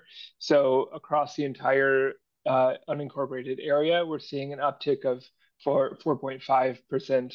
And then here on the map, you'll see that there are no red values, and that's because the data is spread across the entire state of Washington. So we're seeing, like it says in the arrows, like a moderate increase concentrated in the southern portion of the unincorporated area. Next slide.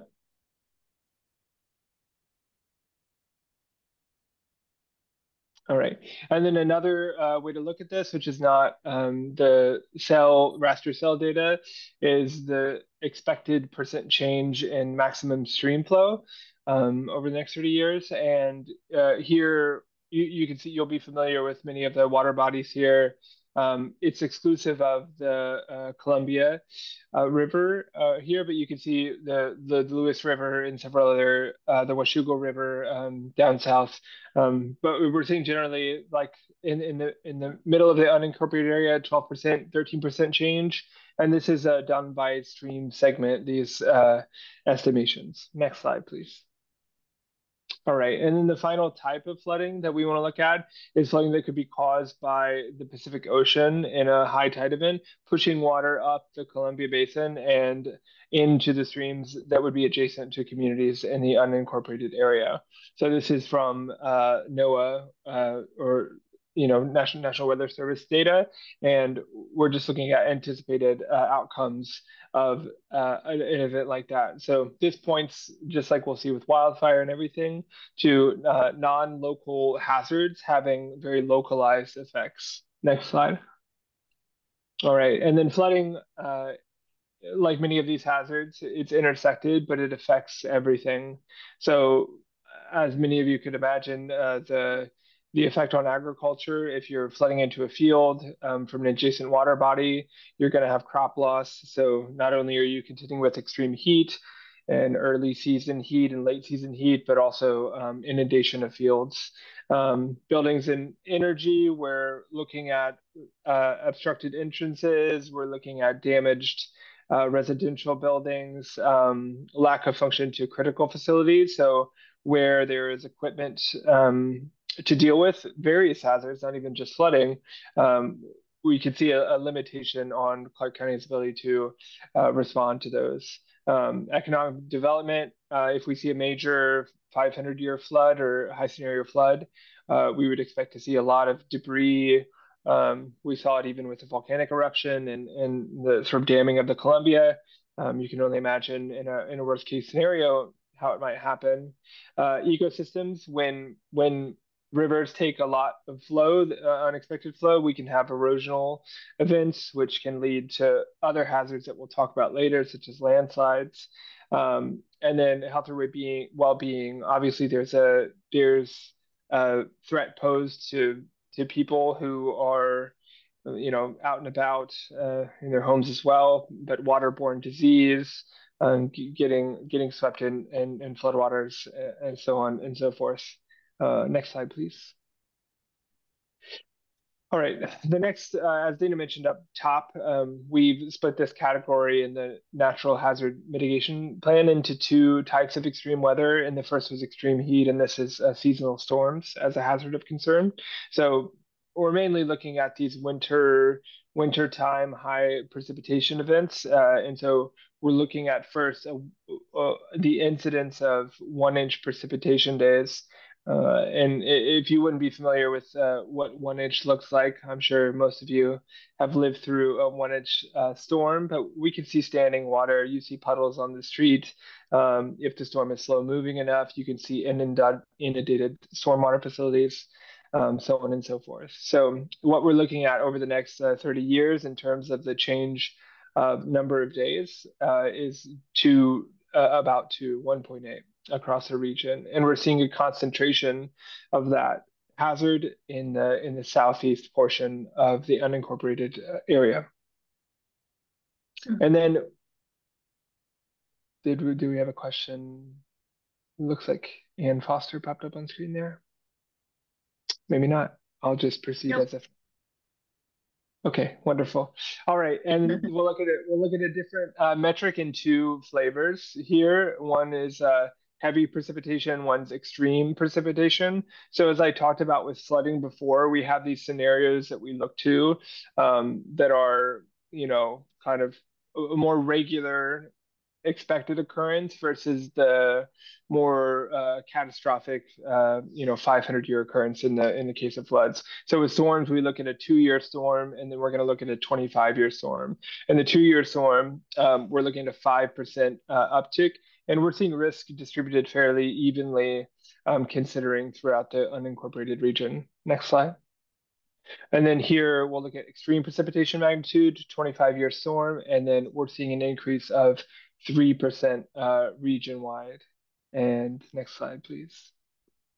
So as you could tell, seasonal storms, these heavy precipitation events and flooding will be like highly interconnected. So while we may see stronger storms across all of the seasons, we're mainly keeping an eye on those winter storms that could do the most damage and have heavy winds, which I think one of you mentioned already. I know in the region we saw a lot of felled trees, enormous impacts, interconnected impacts with many other hazards. And for transportation, obviously, we have a concern for roads and bridges being blocked by debris that is displaced by storm winds and storm waters. People are at risk from fallen limbs and down trees as well. There's energy infrastructure questions, exposing people to high voltage power lines, and then finally property damage from down trees. Fine. All right. We're keeping pace. Here we go. Landslide is our next hazard of concern. And here, what I've done is grab data from an earthquake study that was done by Dogami, which is an Oregon institution, but in fact, this was a regional effort done by RDPO, which is a regional disaster preparedness organization. So it includes the 5-county region, which includes Clark County. So this study was done specifically and extended specifically beyond the borders of Oregon, using historical landslide data from Washington's DNR and ecology. And right now, we're just looking at the distribution of landslide susceptibility under wet conditions. So, like I said before, all of these hydrological water-based hazards have a great impact on the slope stability and soil. And so everywhere we're looking here, those previous stormwater and flooding slides would have a great impact on the incidence of what we're looking at, which is like a shallow susceptibility prediction. So there's shallow and deep landslides, and here what we're looking at is those superficial level or the surface level landslides. Next slide, please. And then landslides, obviously, if you live adjacent to one or on one, you understand the risks that they could have to your property. If there's a giant earth movement, obviously cause a lot of trouble on a property level. From an ecosystem perspective, losing hillside stability, having habitat damage for endangered species, emergency management. Also, if transportation is affected, then it's going to be difficult to reach people who are in need of assistance. And then buildings and energy, damage to critical infrastructure that we need to be in good condition to stage a good response in the county. Next slide, please. All right, I'll pass it back.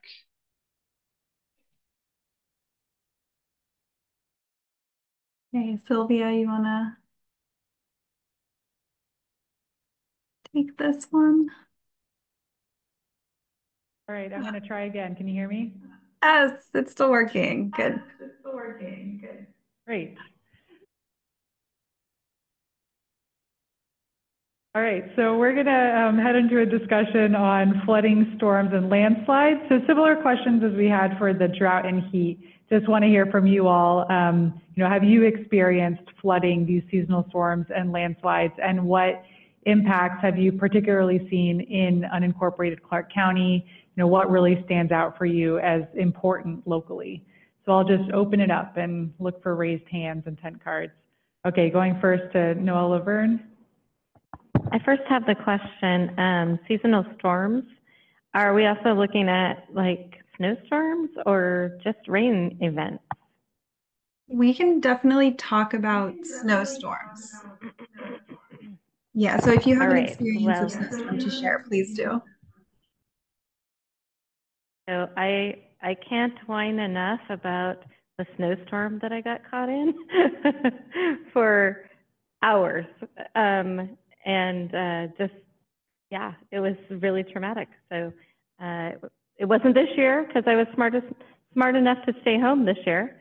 But last year when I was new to the area, it took me 5 hours to get from Vancouver to downtown Portland, where I had to actually leave my car and walk for a mile in the dark in my heels to find shelter with somebody I didn't really know that well. So that would be my experience with that. So, and this year, I will add, this year, the snowstorm hit my kid's house. A massive tree fell on the townhouse unit next to them. So it impacted me because then they had to come stay with me for 2 weeks. So, so anyway, yeah, those definitely have impact. Absolutely, thanks. That's probably never good to have. Maybe good to have your kids back for 2 weeks, but sounds like it was maybe a little too long. The 2 kids, the dog, the cat, it was enough. All right, let's go to Sunrise. So I mean, it's echoing, I guess, what I kind of already said, but just to give more of a tangible example in the flooding.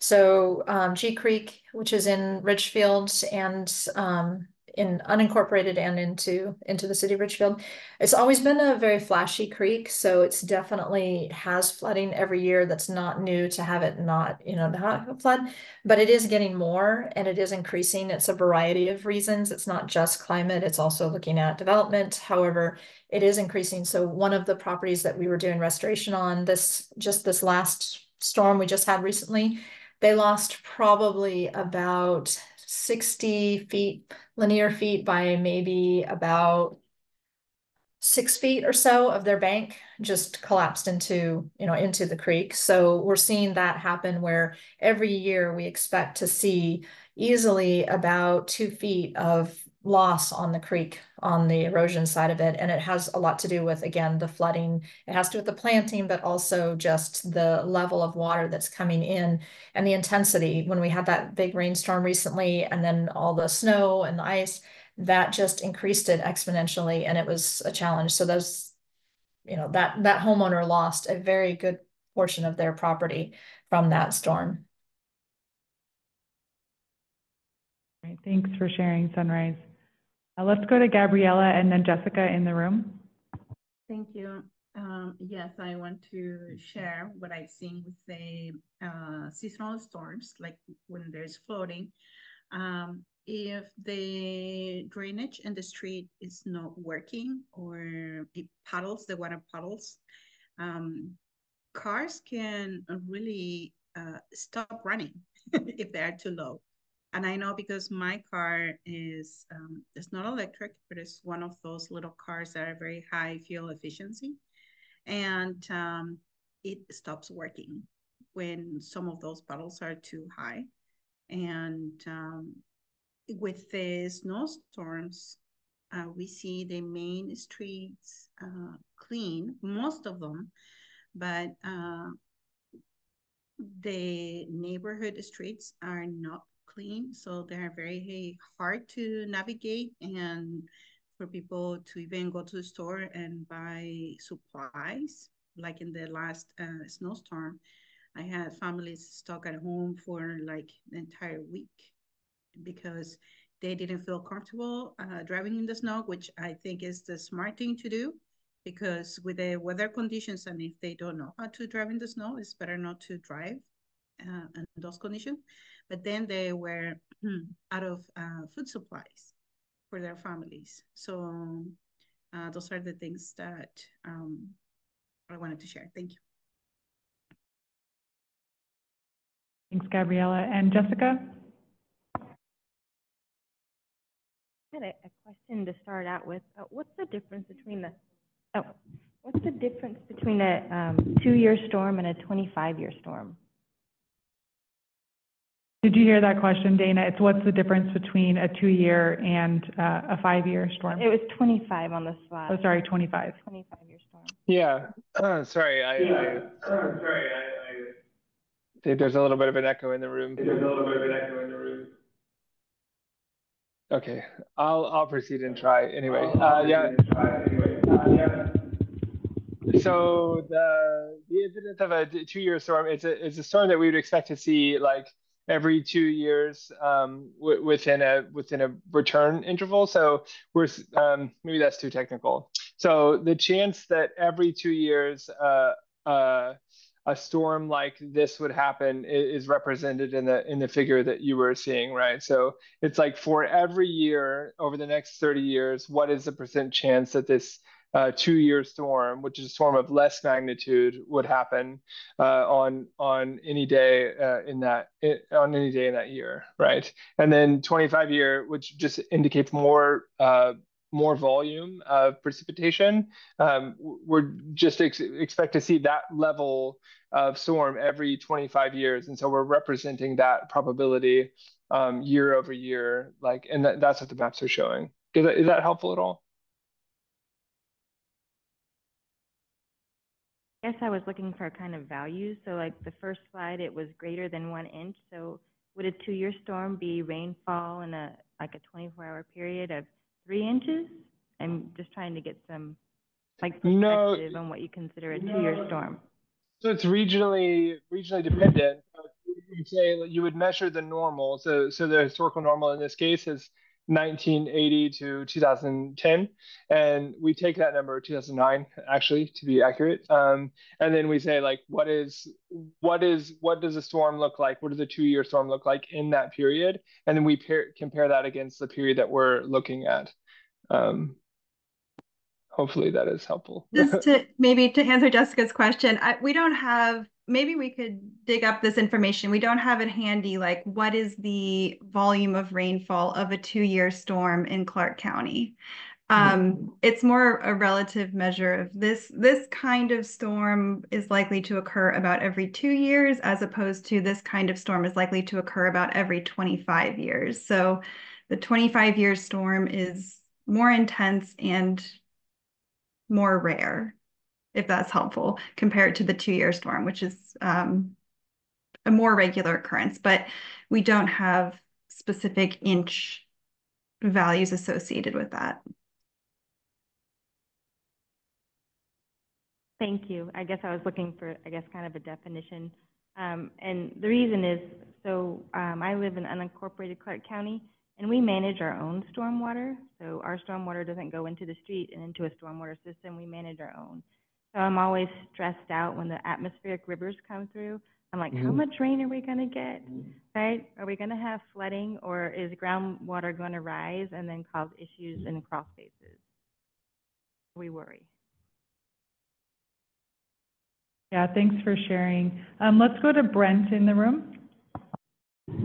Okay, I may have some input on this with my personal experience of a lifelong resident of Clark County and someone who is out working in the forest 365 days a year, literally every day. I have noticed that there's a much greater frequency of serious storms in recent years. I can remember that, there used to be a serious ice storm or heavy snowstorm or windstorm, which, destroys trees, blocks roads, interrupts electricity, destroys fences, in my case, because I have spent a lot of time fixing fences. This would happen every 5 years or so, and then I'd have to clean everything up, and then it'd happen again in 5 years. Now, it can happen 2 or 3 times in the same winter.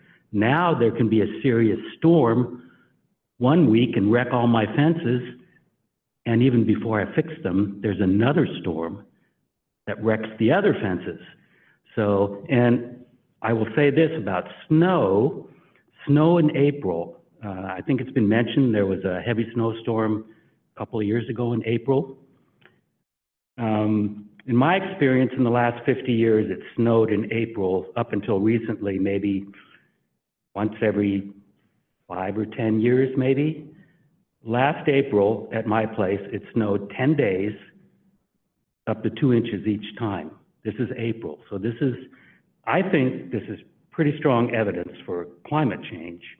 And so however you measure the seriousness of these storms, anecdotally, they're happening much more often. All right, thank you, Brent. Appreciate that. All right, well, thank you for that great discussion. And we have one more set of hazards, and then we can kind of do a collective conversation and then get into talking about community assets. So I'll hand it back over to go through the last set of hazards. All right, thanks so much. So finally, yeah, we're looking at wildfire as a hazard concern, and then wildfire danger, which is represented as the change in number of high fire danger days. And then regionally, across the region, we're seeing plus 5 days, so 5 more days over the next 30 years in increase in higher fire danger days. And so if we look at that in terms of the map, going from lower to higher, we see a concentration in the lower northwest quadrant there, and then you'll see in the next slide, when you look at this on a state level, you'll see a fairly obvious pattern towards forested areas. Next slide. And then here, whereas before we were looking at likelihood of higher fire danger days, we're just seeing the likelihood of wildfire here. So you see a map of the state of Washington on your left here, and you can fairly easily trace the Cascade forest and the mountains, and you can see areas where there's very low risk. And if you look at the entire area, you see it's quite low in Clark County, but that doesn't mean that it can't be affected by smoke events that are caused by these wildfire events, right? So if we had a year like we had in 2020, 2021, then we could see that, again, the traveling, just like we saw with sea level rise of hazards across administrative boundaries and county lines.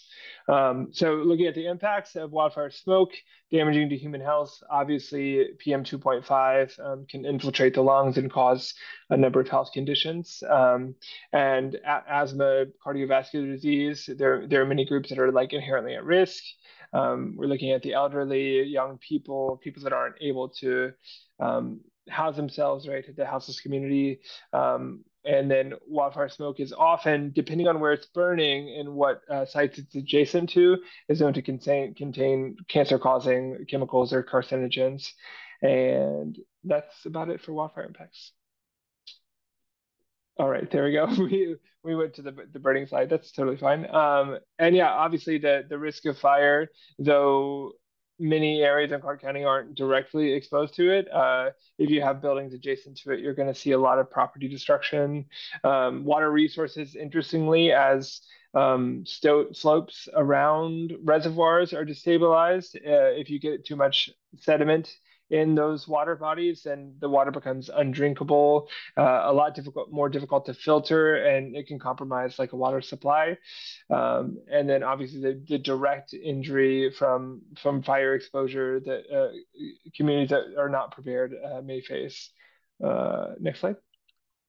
All right, we're back to, that was a quick turnaround for discussion and reflection, but we heard a few impacts early on, but I'll pass it back. Great, thank you, Zachary. Right, we did hear a few comments on wildfire and smoke earlier, but just want to hear more if folks have experienced this and what you see as some of the specific impacts locally. Brent, you have your card up? I will just mention stress, that personally I'm scared of fires and I don't like it when they get close, but also I've noticed in particular, because I run an animal sanctuary, animals get really stressed out by smoke. And I think stress, we all know that stress really affects health. So this is perhaps an indirect or a difficult to measure thing, but when we get stressed out, this affects us. And the domestic and wild animals, they cannot escape. So I'm just mentioning the effect of stress that I have seen myself. Thank you, Brent. And Monica? Thank you. Yes, just wanted to the comment that I left in the chat. Education. I know figure this out. It was like raking our forest actually it up to sunlight is the soil, and reducing this nutrients allows us to grow stronger and healthier. And during the brush. Sorry, Monica, we're only able to hear every other word that you're saying for some reason. Maybe. But we do see your comment in the chat. Awesome. Do you want to say anything more on that? Oh, yeah. The chat comment is good. But yeah, more education and how we can help with these wildfires. So thank you. All right, got it. More education when it comes to these wildfires. Thank you, Monica. All right, others, any other comments, thoughts on wildfire and smoke impacts? Yeah, Janet? So when we talk about the business community, when we're looking at the wildlife, that is a big concern. One of the things that we field a lot of questions on is really the on the unincorporated side, the policies or the allowance of fireworks when looked at in conjunction with the wildfire season. So there's not 2 days that go by in July that we don't field a lot of emails and concerns from the business community regarding fireworks when the heat is at its highest in the summertime. A lot of fear. Thanks, Janet. Others?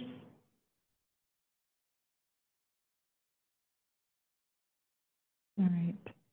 I think we had one more question for the hazards. Is it on the next slide? Okay. We also just wanted to see, is there anything missing from the list of hazards? So we talked about drought, extreme heat, flooding, storms, landslides, wildfire, and smoke. And I don't know, Dana, if you want to expand on this, or Zachary to give a little bit more context, but we just wanted to make sure that we have a complete list of hazards. So is there anything else you want to add to that, Dana? No, that was good, Sylvia. Just, yeah, these are the hazards that we just shared with you all. So, you know, we were pulling from what's in the Natural Hazard Mitigation Plan and then just some other hazards that we're aware of affecting the region. But if anyone has thought of anything that you wish you were seeing on here and you're not, we're just opening it up for some suggestions there.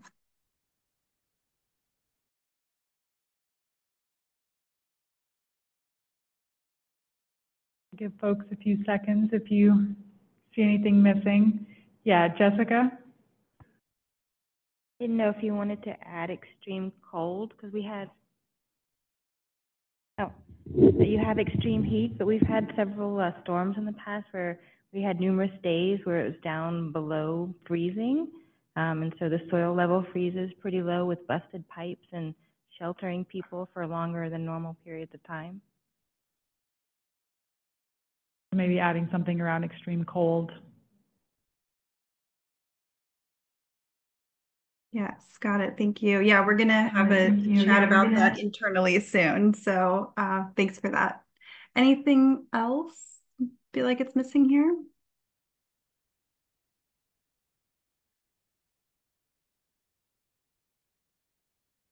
I don't see any hands up or tent cards, so might be able to move on.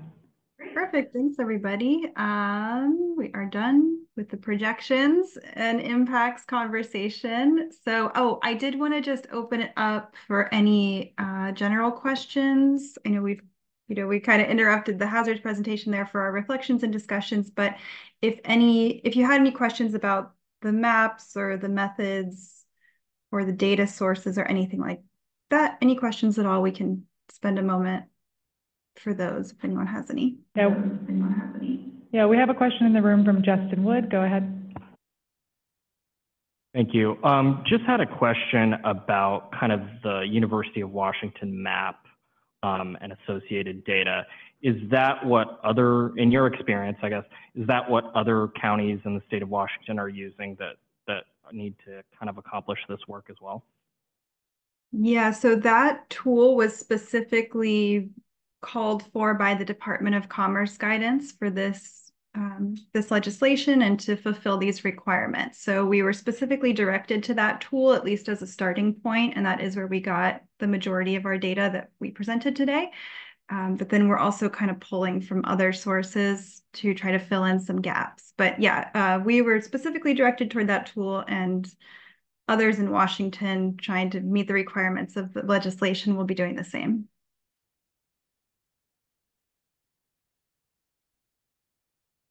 All right, thank you. Others, any other questions? Okay, well, that was a great discussion. Thank you, everyone. Oh, I think we have one more. Ann I'm Foster. sorry, it was real quick, the last minute here. And I'm sorry if I missed this, but are the slides that you presented, are they available to us? Yes, they're not currently available, but they will be sent out shortly after the meeting. So you will have Okay. access to these. Okay, great, because it's great homework study Yeah. kind of stuff. Yeah. Those of us that don't deal with this every day, it's great to have these to sort of evolve with over the course of the next week. Absolutely. Yeah. And there's the URL is on one of the slides for the tool. So if anyone wants to go and explore the tool themselves and interact with the data, we highly recommend that too. And it's pretty fun to click around in there. Right. It's great. Thank you. Yeah. Anyone else have a question? Okay. I don't see any hands up in the room either. Yeah, go ahead, Dana. All right. Yeah, I'll just stop sharing then, Sylvia, if you want to pivot to the assets activity.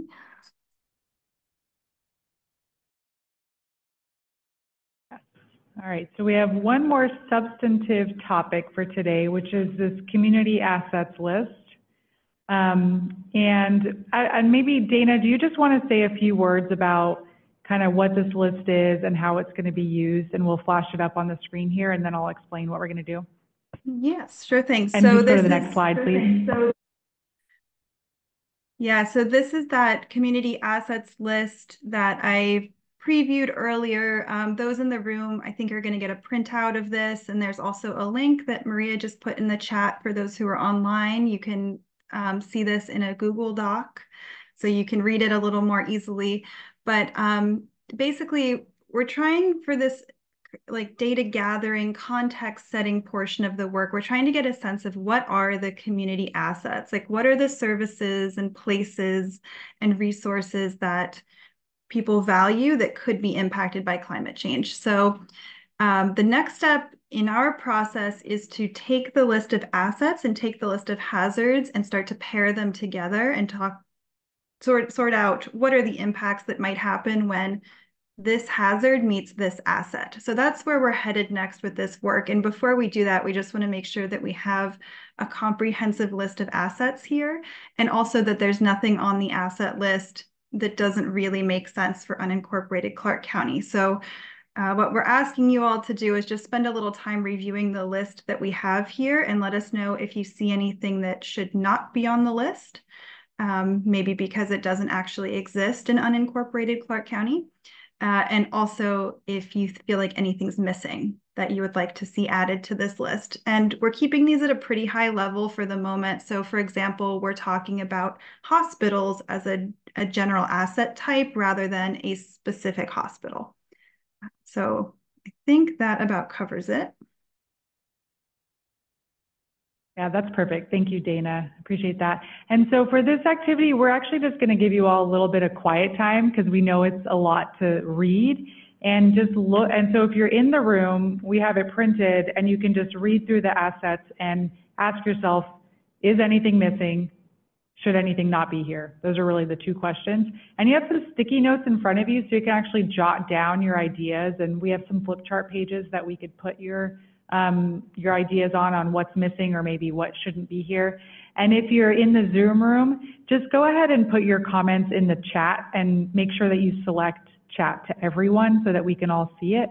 And just, you can put in like missing ... or whatever the thing is, or, don't include this asset because it doesn't actually exist in the county.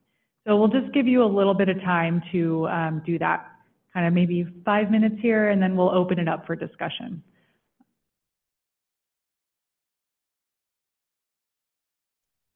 Are there any questions on what we're doing here? Yeah, Anne? So while we're doing this, maybe what you could do is expand a little bit and using an example from the grid here, from the table, the concept of asset, how you've defined it, asset themes versus asset types. Sure. Yeah. So the different columns are just a way to kind of help sort it into a few extra categories to make it easier to work with. But I'll actually start with the sectors column. So just a reminder of what I mentioned earlier, the Department of Commerce guidance for this work provided us with these 11 sectors that you see listed here. So Within each of those sectors, we have asset themes, which are sort of like the next tier of assets. They're okay. they're The really next high. tier. All right. Yeah, so they're just really high level. So food production is a theme, but a specific asset on that theme would be a community garden or a farm.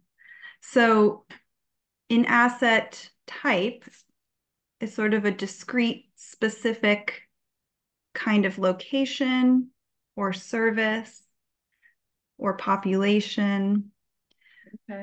Is that so helpful? if we see, so taking the example of agriculture and food systems, and sometimes I think those should be separated out because they're two different assets. But um, if I'm understanding assets correctly, um, if there are more asset themes than in a sector, do you want that feedback as well?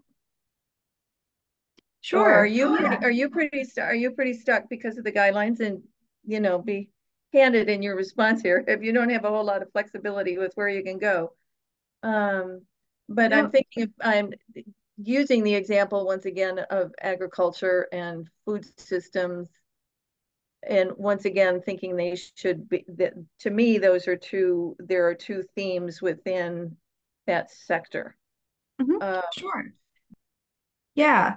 So, and I see well, buildings and energy, although that's not my native industry, but it seems to me that there's certainly would be other themes within buildings and energy in addition to these two within unincorporated Clark County. So I guess I'm just trying to grasp what the definition of asset theme versus asset type and how it fits into sectors. Yes. So to answer one of the questions, I have no flexibility on sectors. So those have to stay as they are. Good But to know. we definitely have flexibility on asset themes and asset types. So definitely open to suggestions on either. I think we're mainly looking for asset types at this point. However, if you do have ideas for asset themes that you feel like are really missing, we can certainly take that feedback. Okay, and that I should put in a chat or in an email. What's the best way to communicate that? Yeah, you can put it. Do we have a Sorry jam about that. board set up? Well, we're asking folks to just put it in the chat, but if you want to think about it and you have a longer idea, please email it. And you can email that to Jenna K. To Jenna, okay. Got it. Yeah, and maybe, sorry to interrupt everyone's thoughts here. One additional thing to note is the asset types are the ones that we're eventually going to pair with a hazard. So those are the ones that we're really going to look more closely at. So the asset themes are important, but they're more of just an organizational aid or just kind of adding an extra layer to help you like sort them out as you look through them. But the asset types are the ones that we're going to say for just using the first line there as an example. When commercial farms meet wildfire, what happens? Or when hospitals meet Can flooding. we add to the list then of asset types in a given sector? Yes, please do. That's one of our big asks now is if you feel like anything's really missing from the asset types, we welcome input on that to make sure we're not missing anything major.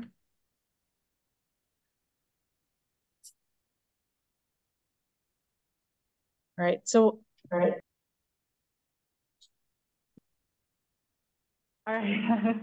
So reflexes with laptop Zoom.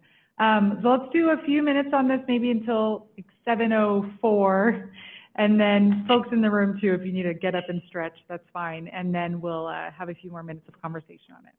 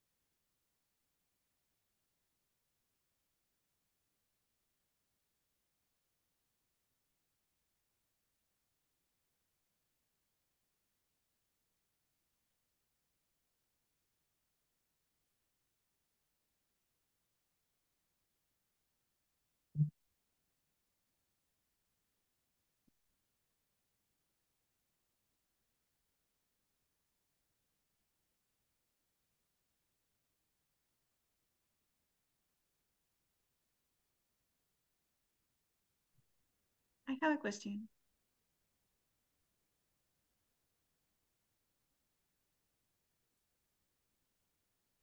Yeah, go ahead. What assets do we have for water quality to know the water that we're drinking, what's in it? I know we get a report about water quality, but how good is it, or how confident are we that that's working properly, or that we don't need to make it better? You know what I'm saying? Yeah, I think maybe for a little clarification, if we're thinking about drinking water would be the asset. Mm-hmm. And then looking at maybe pollutants in the water would be an impact that we might get at later. So if there's runoff into a drinking water source that could make the water quality worse, we might look at that as an impact, but the drinking water would be the asset. Okay, thank you. I don't see it here. Yeah, that's why I was thinking about it. Yeah, that's a good one. If it's, I think you're right, it's not on here. So yeah, let's get that on there for sure. Yeah, thank you. Thank you.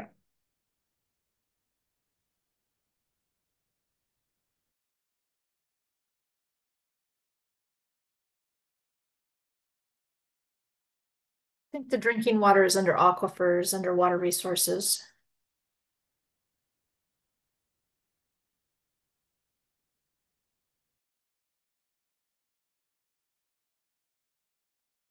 Yeah, I think that is true. We can make it a little more explicit and actually say drinking water in aquifers or in surface waters. You could add, maybe just say aquifers/well.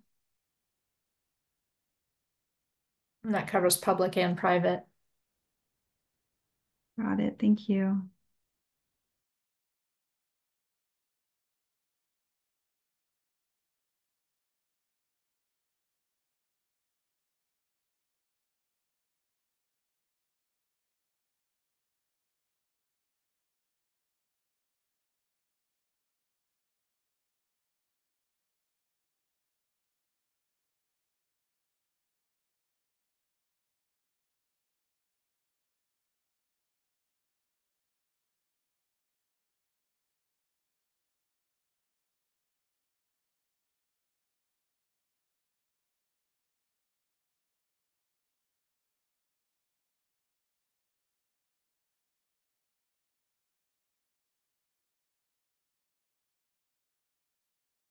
All right, well, I think that we're about wrapping up.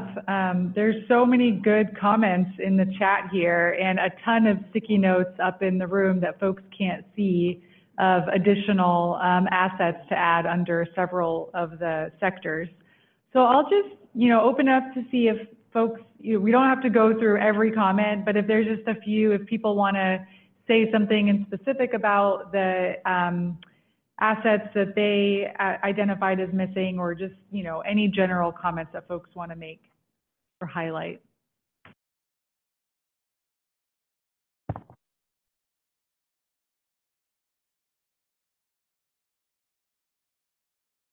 Yeah, Brent.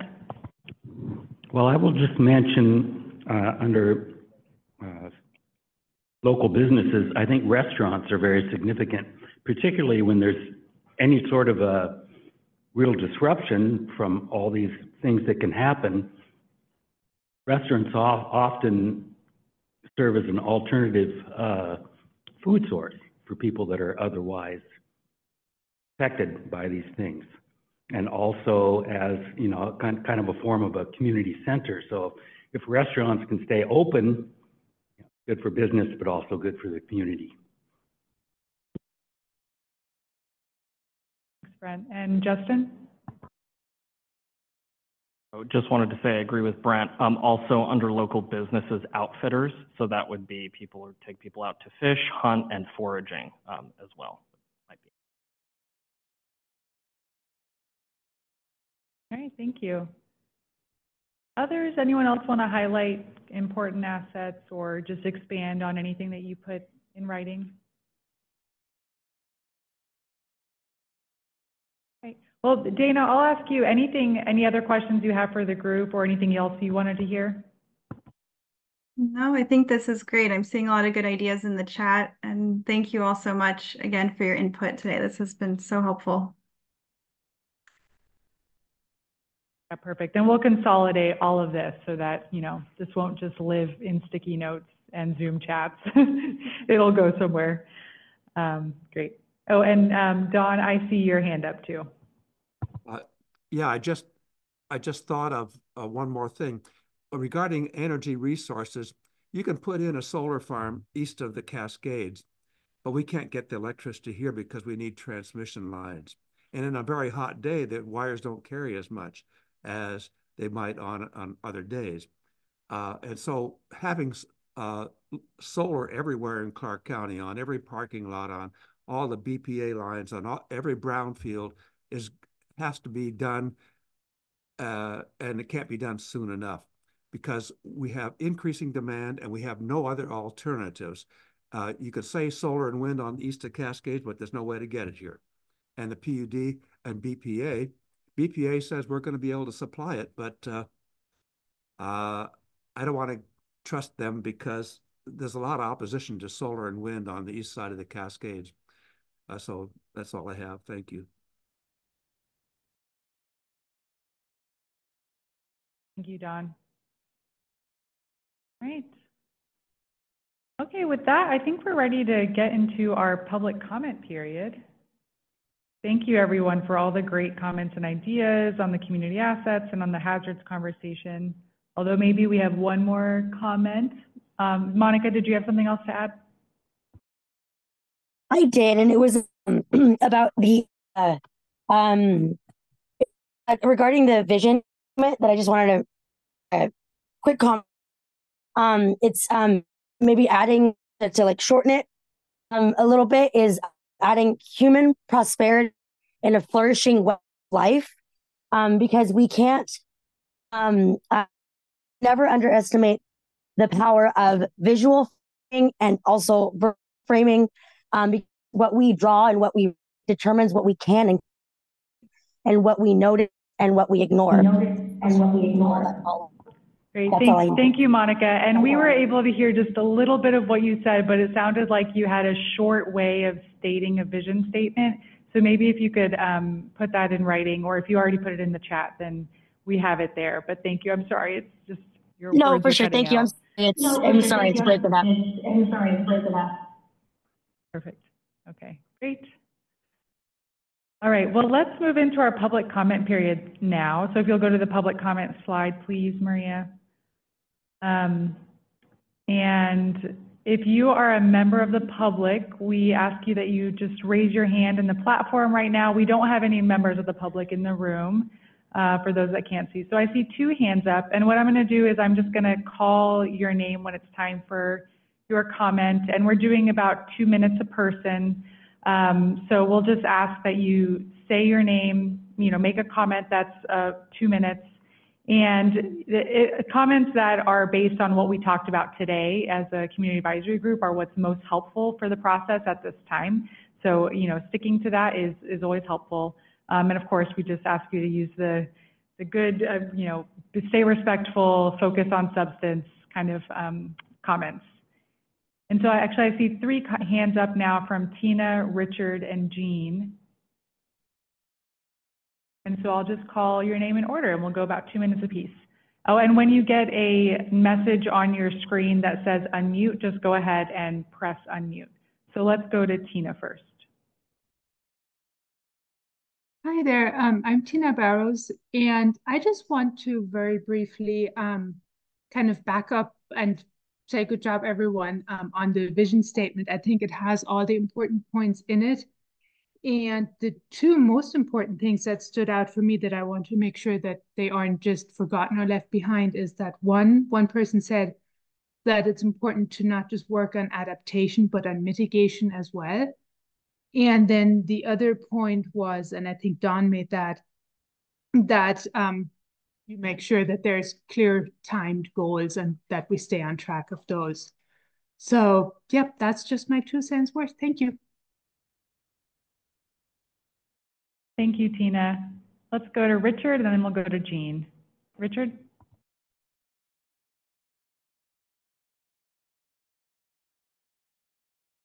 Okay, my name is Richard Colbert, and I have a few comments. Related today, fires often lead to landslides by burning away the what anchors the soil to the hill. Also, they tend to have temperature extremes when we have climate change. It's getting worse. I don't know if the county is planning on developing a climate action plan, but they might look at the County of Santa Clara Office of Sustainability's Community Climate Roadmap 2035. Santa Clara County, California, is very much like Clark County in the variety of both rural and urban. And I don't know if you have been in contact with Sarah Fox, but I had a brief conversation and she is very willing to help any local or county that would like to have the Department of Commerce providing their help. Thank you.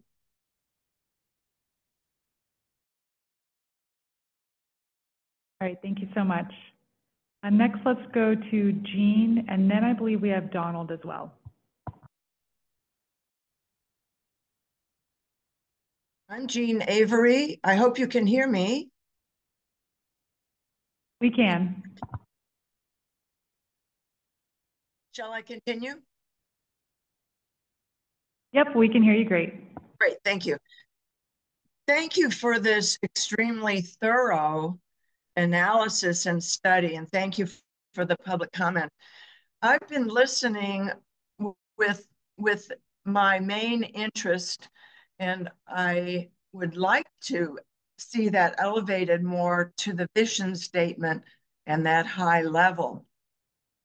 What is my main interest? My main concern is natural areas, trees, habitat for birds, fish, other wildlife, and the encroaching development in Clark County, which will jeopardize all of those. In some of the slides, there is mention of ecosystems, biodiversity, and the impacts on those.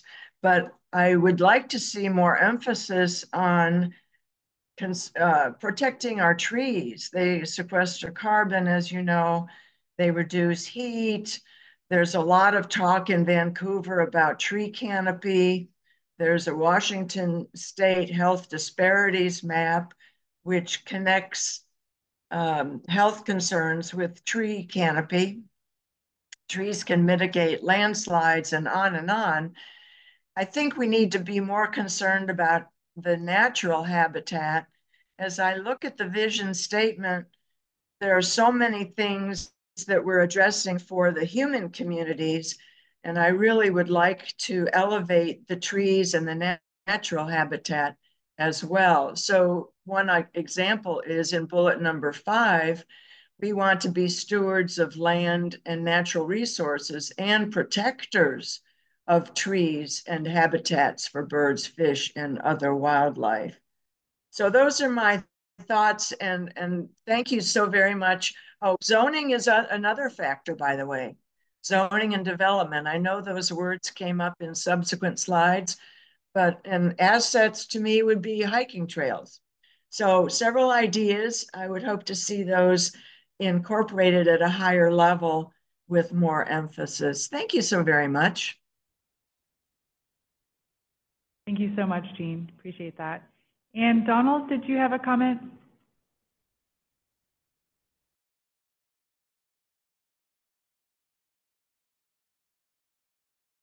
Hi, this is Donald Augustin. Thank you so much. Can you hear me okay? Yes, we can hear you. Great. I only had one thought early on in your presentation tonight, and that was that the committee doesn't seem to have any verbiage in it that we will hold polluters accountable for their actions or inactions. And I would really like to see people who disobey the law pay a price for that. And that's all I had to say. Thank you. Okay, thank you, Donald.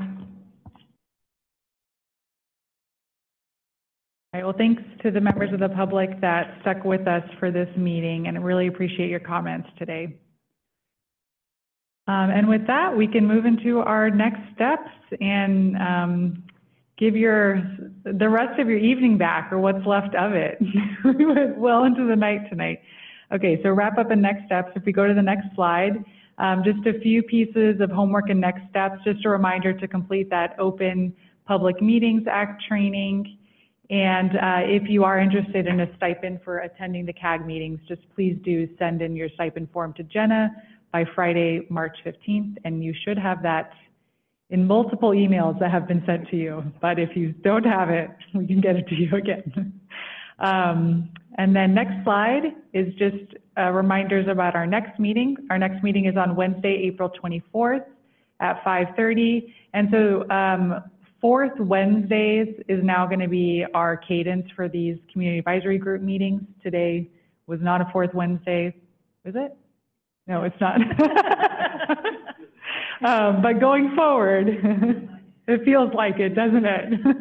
It feels like March just started and is also over. So yeah, we'll see you April 24th. So we have a little bit more time between our meetings this time around. And if you need any more information, of course, there's the website where you can get past materials. And for folks that were not able to make it to the meeting today, that's where you would find the meeting recordings and packets. And if you have any questions, just feel free to contact Jenna. And then do we have one more slide? No. Okay. At our next meeting, the topics that we have planned are to talk about the revised vision statement and to continue the conversation on the resilience sub-element. And you should also be getting an update on the equity lens and some of the engagement that's happening with this process. And you know, before we get to the next meeting, if you do have any other comments on the vision statement or on the community assets list, please, you know, send those in by email. Well, happy to hear those. We got so much great feedback today, so don't feel obligated to go above and beyond. But if, you know, something occurs to you, just do send an email. Anything else, Jenna? I just want to thank everyone. We know these are late in the evening and long meetings, so really appreciate your time and presence. And thank you for your patience with our tech issues, both in the room with no screen, and for those of you online bearing with our sound issues. So really appreciate your patience and grace with us. Thank you. Okay, thank you. Meeting adjourned. Thank you, everyone.